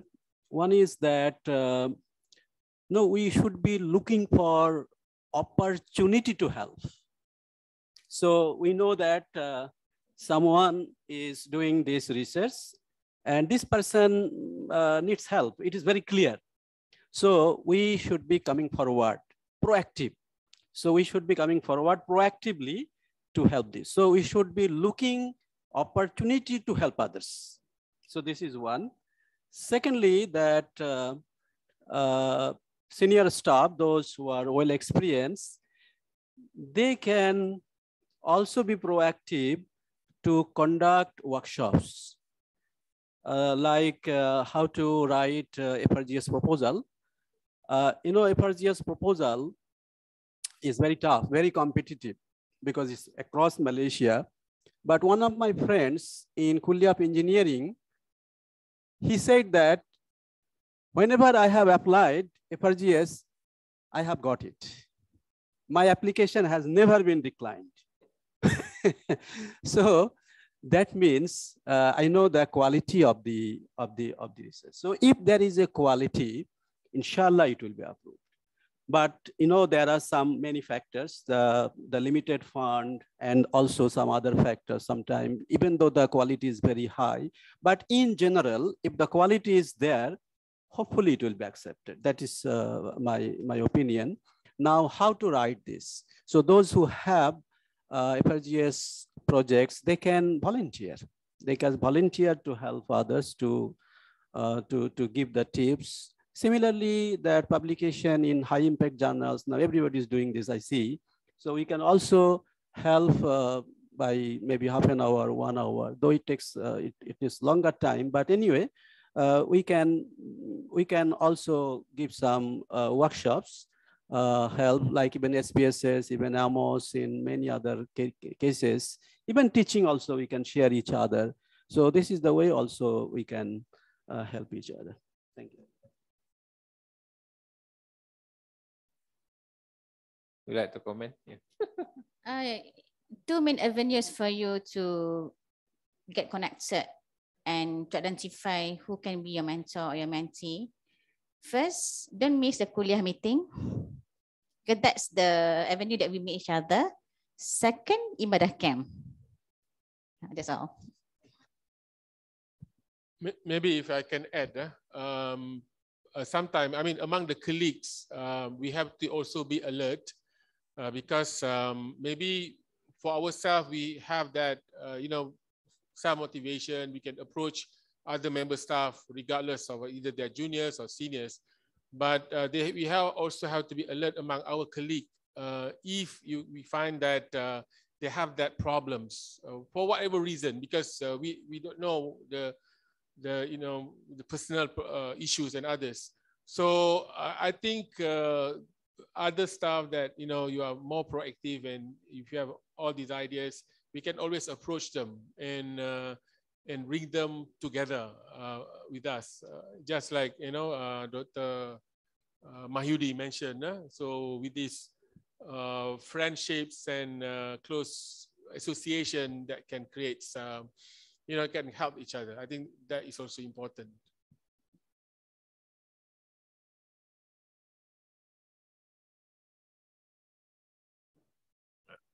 Okay, we still have more time.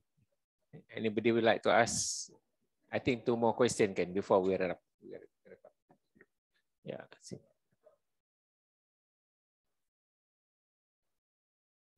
Ridwan, is your area management? Yeah, can I ask a question, please? Yeah, Mike.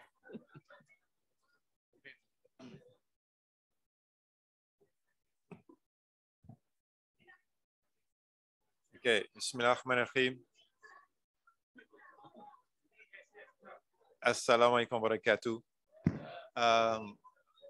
So during the day as a OB lecturer, I was analyzing the discussion. And I don't know whether people are familiar with this, but actually in OB, what we know is that 5% of human behavior is actually determined by rational processes. And 95% is non-rational. Non-rational doesn't mean irrational. Non-rational means it's not rational, but it's not irrational. It's somewhere in the middle. So for example, non-rational behavior will be friendship, love, etc., etc., etc. So actually all of the ukhuwah issues is related to non-rational behavior. But all the discussion has been rational. So I think this is one of the problems with ukhuwah, is that it's actually very difficult to put it into words, but it's something that has to be experienced. And so I think that if we want to have more ukhuwah in the kuliah, we have to create more experiences so that people can feel it, but without, you know, over rationalizing and over analyzing it, if you see what I mean. Wallahu alam. That's true. You should have, there should be more sharing, especially when you succeed. It should be under the kuliah, not so much for the department. I mean, this department okay, but kuliah should be get the, you know, the main thing. Yeah, sister. Mana sister tadi? Dr. Aniza, what's the question?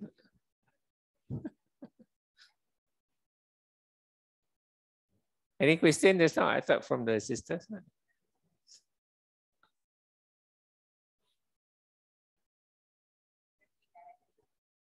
Yeah, anybody? Prof Suhaimi, ada? Yeah, Prof. One from you, Prof. I'm rapporteur.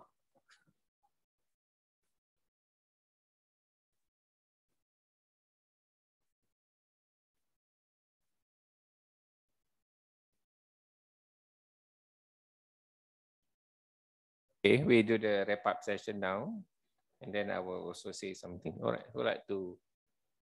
That's it lah. Yeah, wrap up.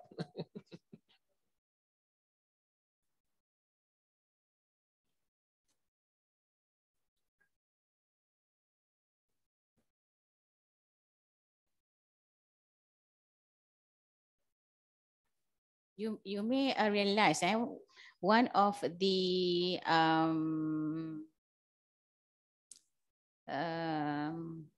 figures, mentor-mentee figures within the kuliah. Anyone to guess? That we realized that they have been a very good pair, giving impacts to the community, to the kuliah. Anyone would like to guess? And this mentor-mentee may not be established formally, but there has been a impactful duo or pairs between seniors and junior staff. In kuliah economics, in Department of Economics, for example, mentor-mentee, Prof. Aslam and siapa?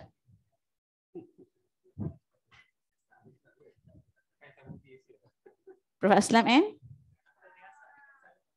Dr. Riyasat. Okay. Deba, Cik Yusof,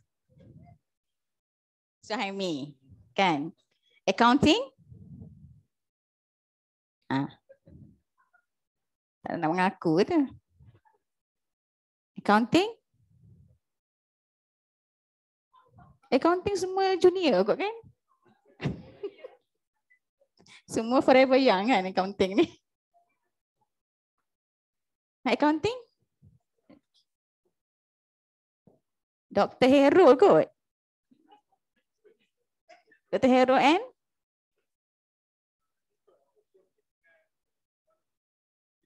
Prof ni and? Kak Putri kan? Kak Putri and?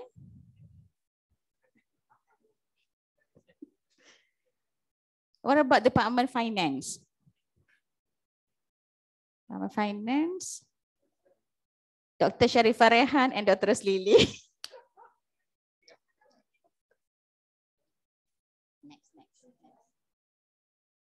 So as a conclusion, okay,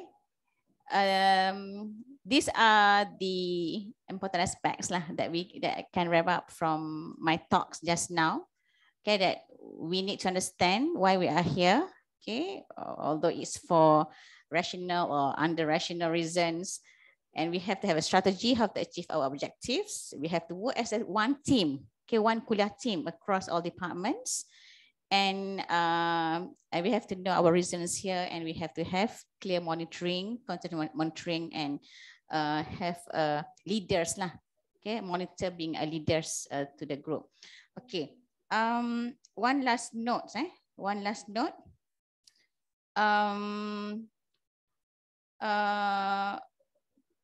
Okay, on personal note. Okay, on personal note, because all of you knows that I'm actually from law, kuliah of law.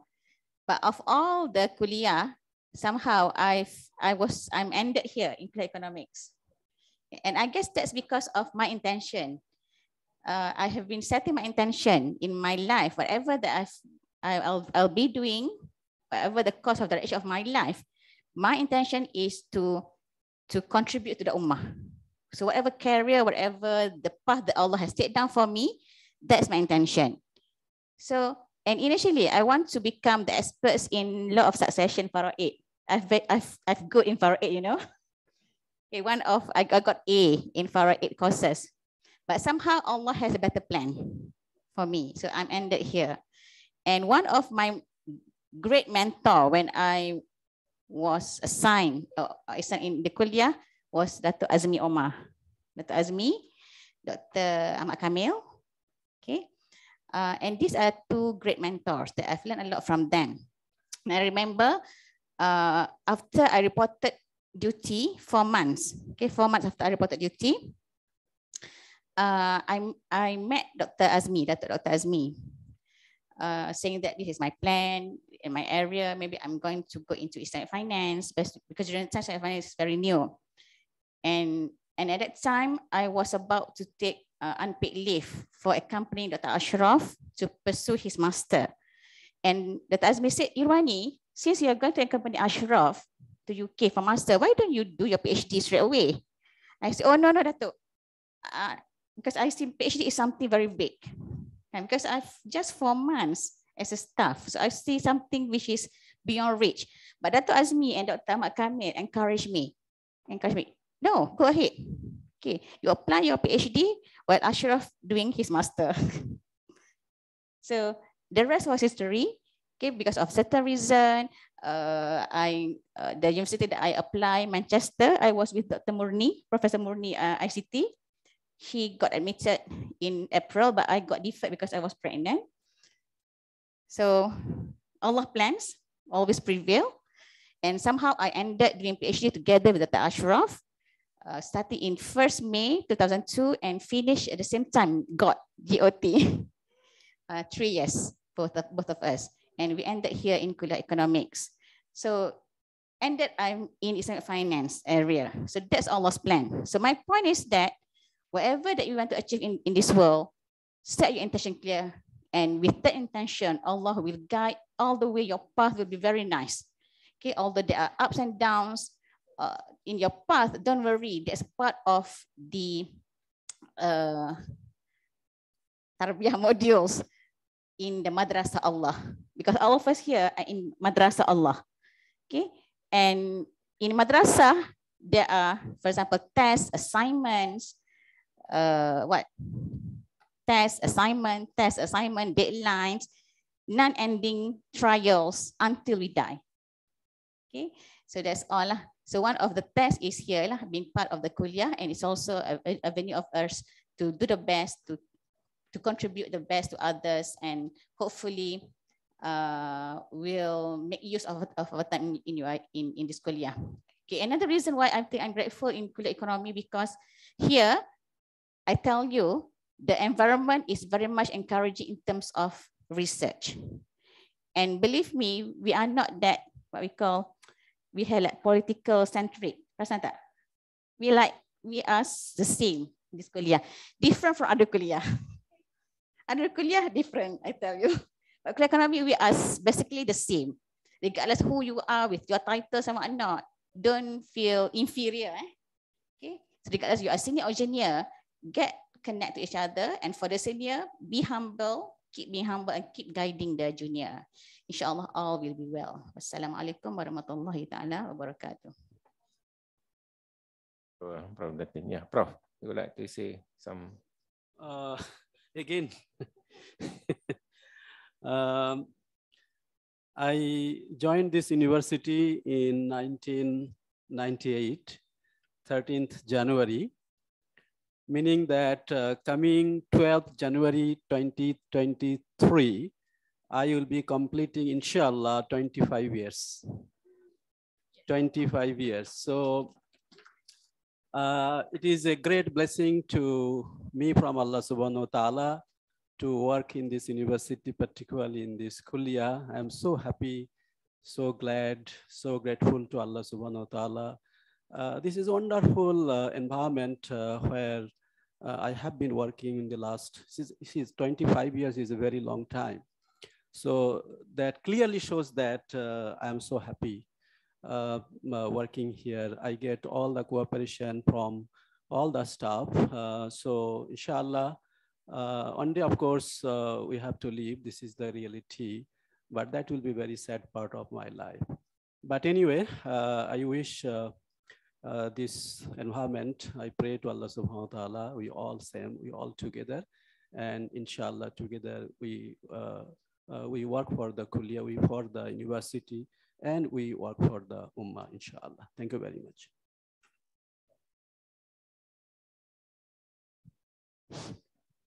Okay, thanks for this session. I mean, for colleagues and others, definitely we are in a very good place, and this is our opportunity to make this place, a special place. And we are entrusted with resources, with ourselves, and definitely with our students. And it's a great asset of the nation, and not only for our nation, as well as for other Muslim countries, as well as, our students are coming from other countries, not necessarily from Islamic countries. So we have that opportunity. So definitely it is up to us to make this place special. And I pray to God, to Allah, that we can contribute, not as, because we take ownership of this place, and to make sure that, we work together and to achieve something which is meaningful, and for us, for this life as well as life hereafter. Thank you.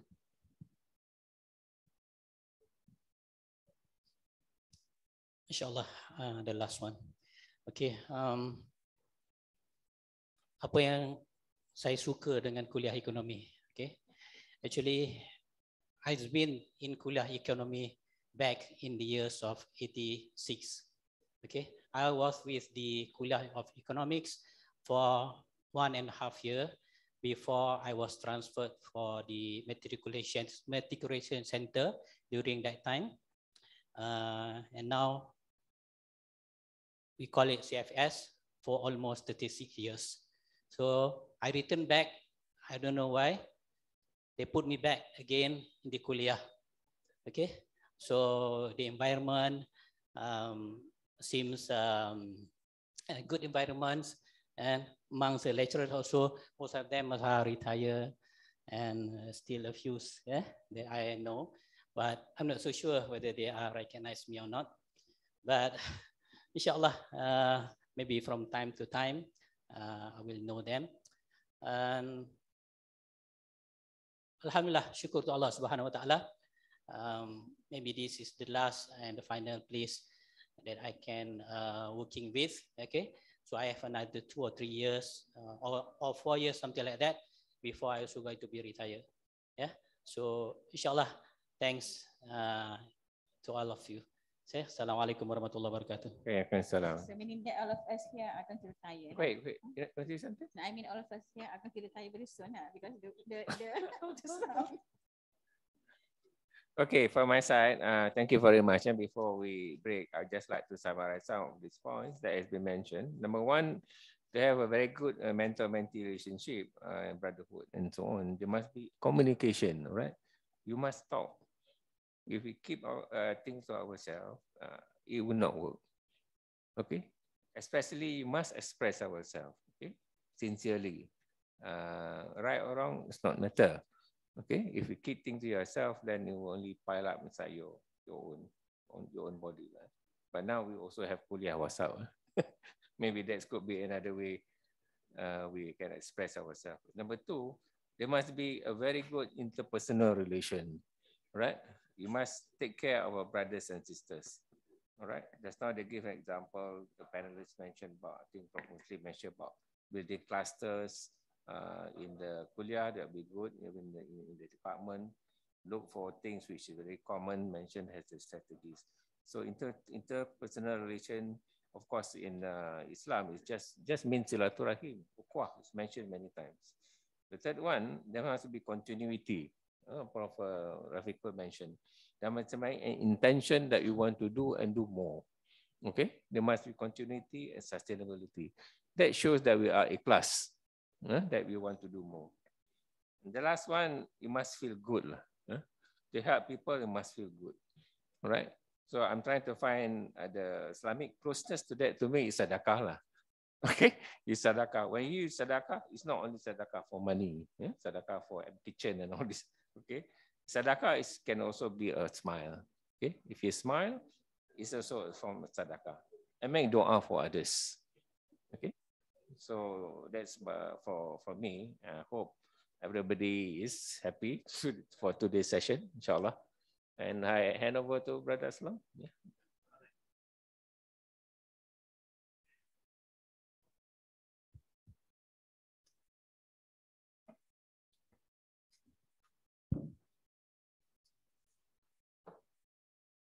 Okay, Alhamdulillah. Thank you very much, all the panelists. Please give them a big round of applause. I think we learn a lot today, especially when you share your personal experiences. Yeah, that's very good. In fact, when I was listening to this forum, I was thinking why this is important. I mean, why mentor and mentee relationship should exist. What is the purpose of this mentor and mentee? What exactly we are going to gain? Then I just remember the hadith.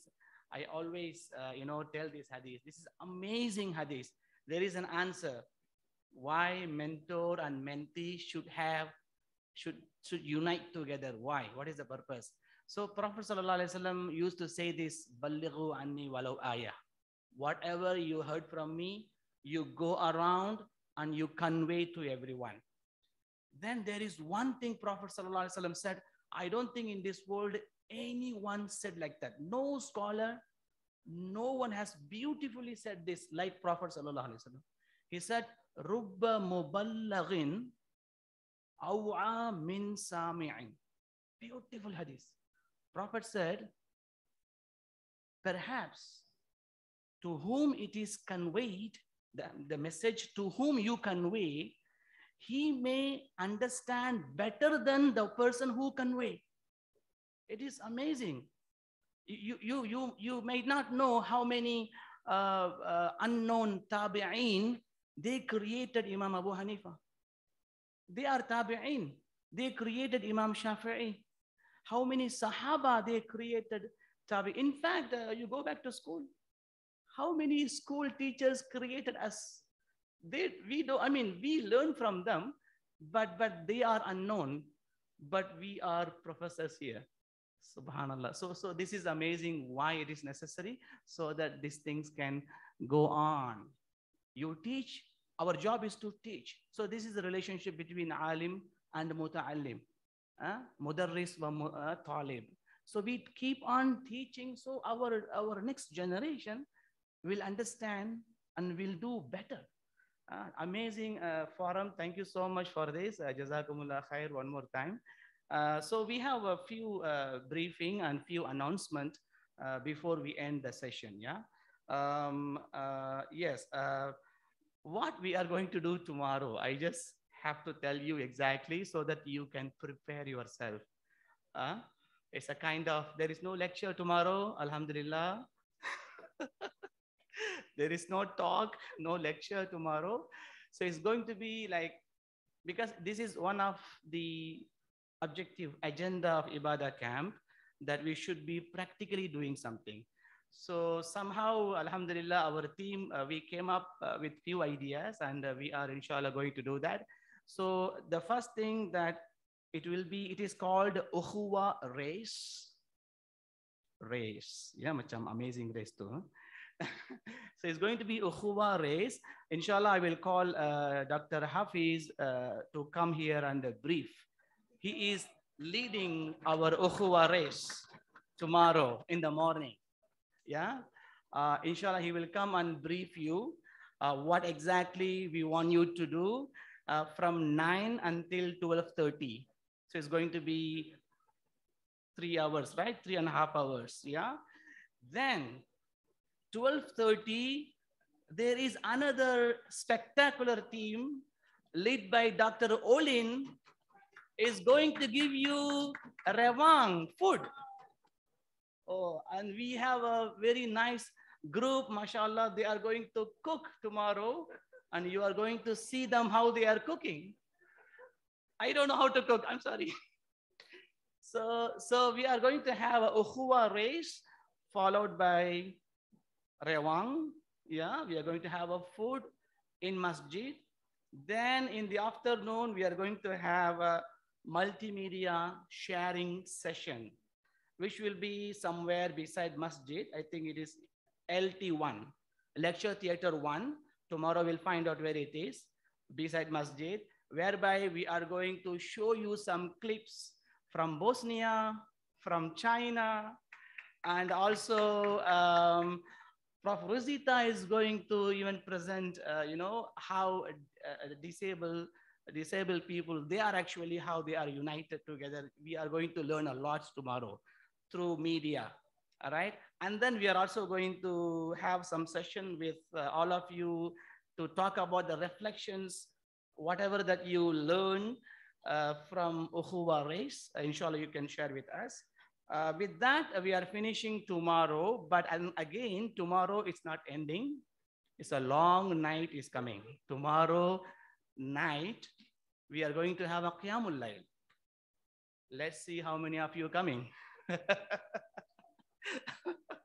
All right, I will talk to you about Qiyamul Layl. Now let me call Dr. Hafiz to give us the briefing on what do we expect from Ukhuwa race. فليتفضل مشكورا. Please come.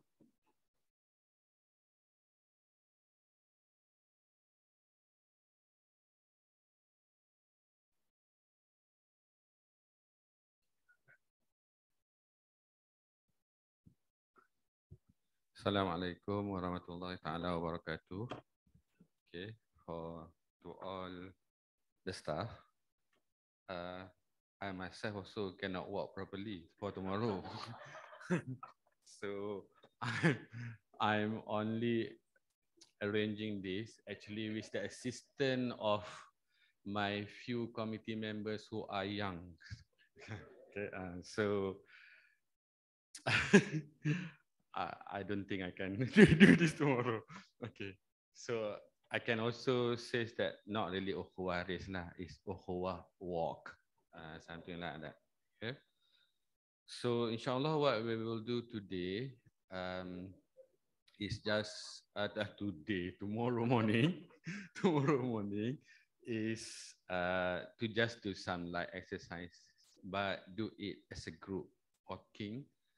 And we have selected few different locations, okay, in this university. Might be some of us also don't know where. I cannot say also because secret. Tomorrow you will know. But after few discussion, cannot be too far, cannot be on the hill, just need to be on something apa yang rata, tak boleh bukit. Then taking all that into consideration, we have just selected a few, which I think within our abilities lah. Not me. Because I'm not feel yet really bad.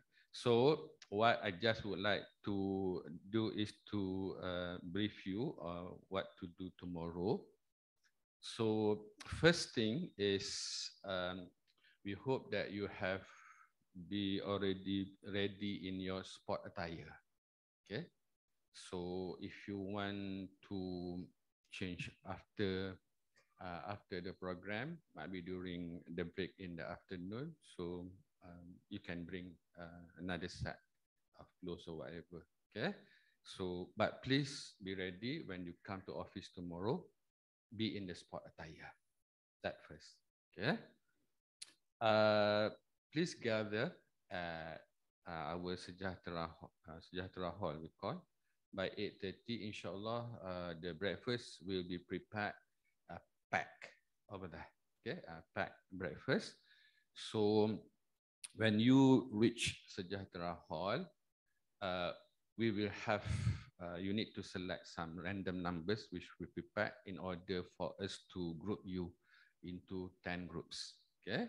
So once you reach there, you can pick your randomly pick the numbers. Then if you come early, then you can pick your packed breakfast. If you want to eat, immediately you can, or if you want to bring with you while you are doing the walking, also possible.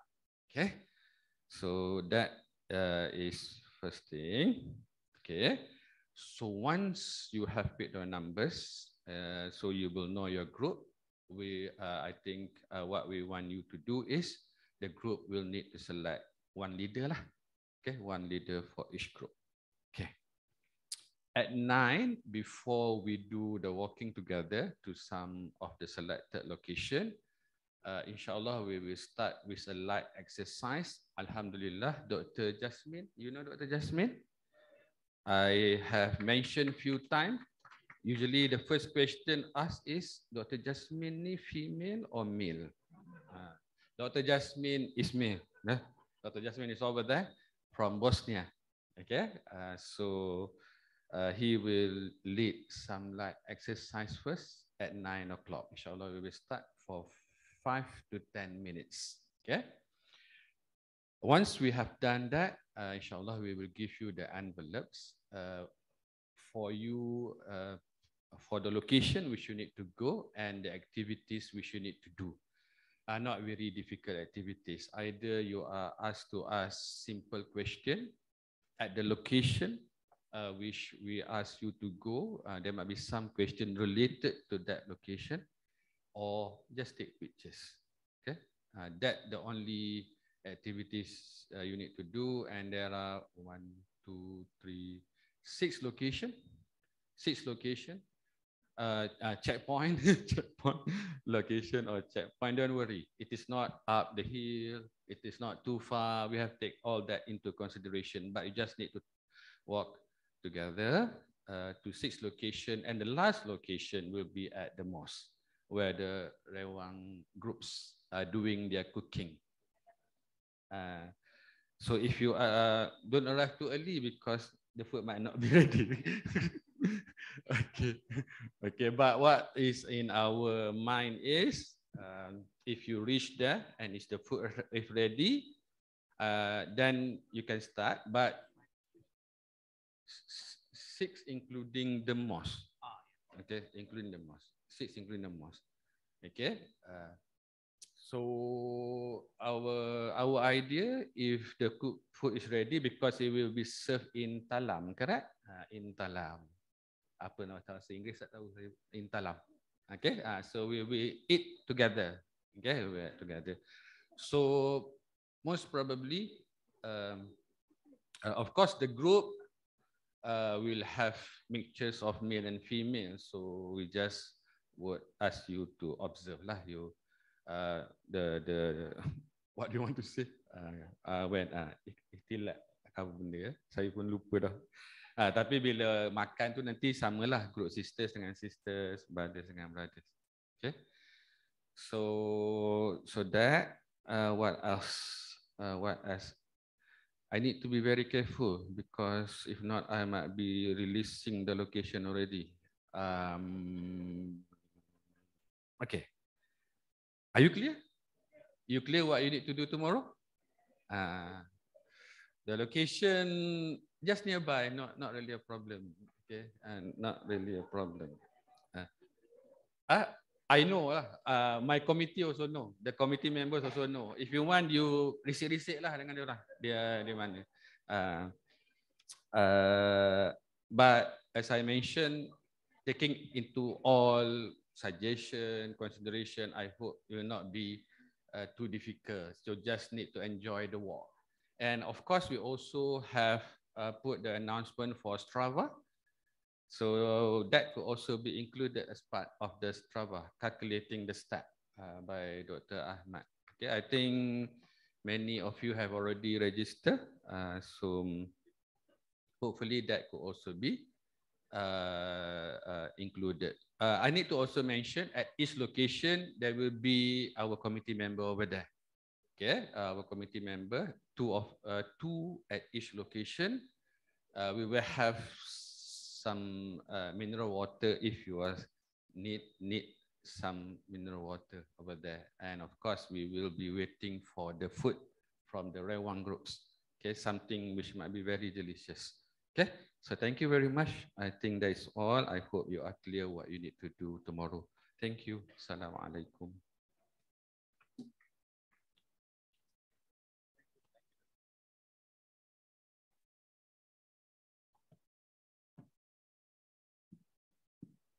Okay, thank you, Dr. Hafiz. I think that's what actually tells you what to expect from Ukhuwa race or walk. Okay, we'll do that. Yeah, some of you might be racing, some of you walking. The most important thing that you have to go together once your group is assigned. You have to wait for everyone to bring together. It's not that the young fellow go first and then the others go behind. Right? It's not like that. It's not about who comes first, who finishes first. It's all about you have to finish the race. That makes you. We hope that's what makes you. You know, we take this ukhuwa. That's what actually the idea of brotherhood and sisterhood. So that's the thing. Then, as I said, the next agenda is Rewang. Then we have multimedia sharing and also reflection from all the leaders. Group leaders. Then we are going to have a Qiyamul Layl. Of course, by 5 p.m. we will finish our program tomorrow by 5 p.m. Then the next day, 5 a.m. Next day, 5 a.m. there will be Qiyamul Layl. We plan to have it in Ummah Sejahtera Hall. So male staff are encouraged to bring your bed and sleep inside the Sejahtera Hall. You are encouraged. Female, we have other plans for you. Dr. Afifa will share with you the ma'thurat. Those, of course, you also expected to do tahajjud in your house. Yeah, we will do here, male, but female you will do in your place. And then also follow the ma'thurat. Then you will come back for Friday, same place. We will have a tafsir and tadabbur session, which is going to be the last session Friday. Then there will be closing ceremony. Then there will be prize giving, all going to be here, yeah, on Friday, right? From 8:30, yes? No, before 8:30 in the morning, Friday. So there is no program after Friday prayer. Yeah, so we are going to, technically we are 2.5, not 3 days. Yeah. So that's all about it. Okay, about attendance, Alhamdulillah. Thank you, Dr. Afifa. She opened all 3 attendance slots for you. If some of you missed, you can now go back and do the attendance. Yeah, you can do it now. It's all open, all 3. If you missed, you can do it now. Then, yes, there is also a reflection book project is going on. So whatever you learn from today and tomorrow you are going to learn, please write it. It is also at the end of the year, the Appar is coming. Scary, Appar is coming. So we can do something. We can publish something. You can write. I also would like to share some news with you that I think most of you know already.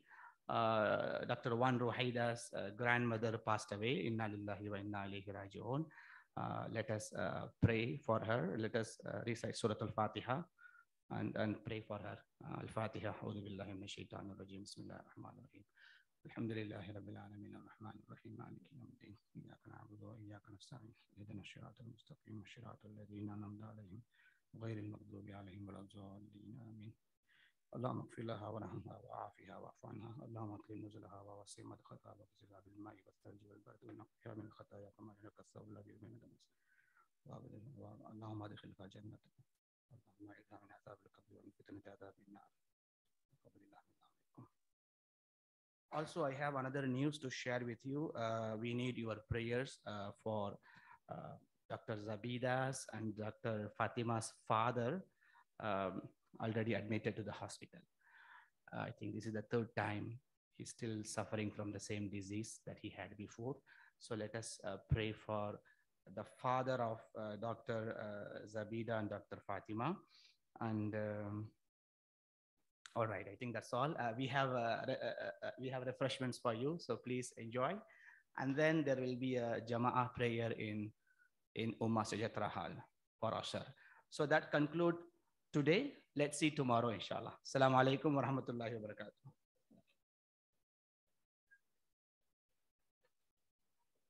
Tomorrow's Ummah Sajatra Hall.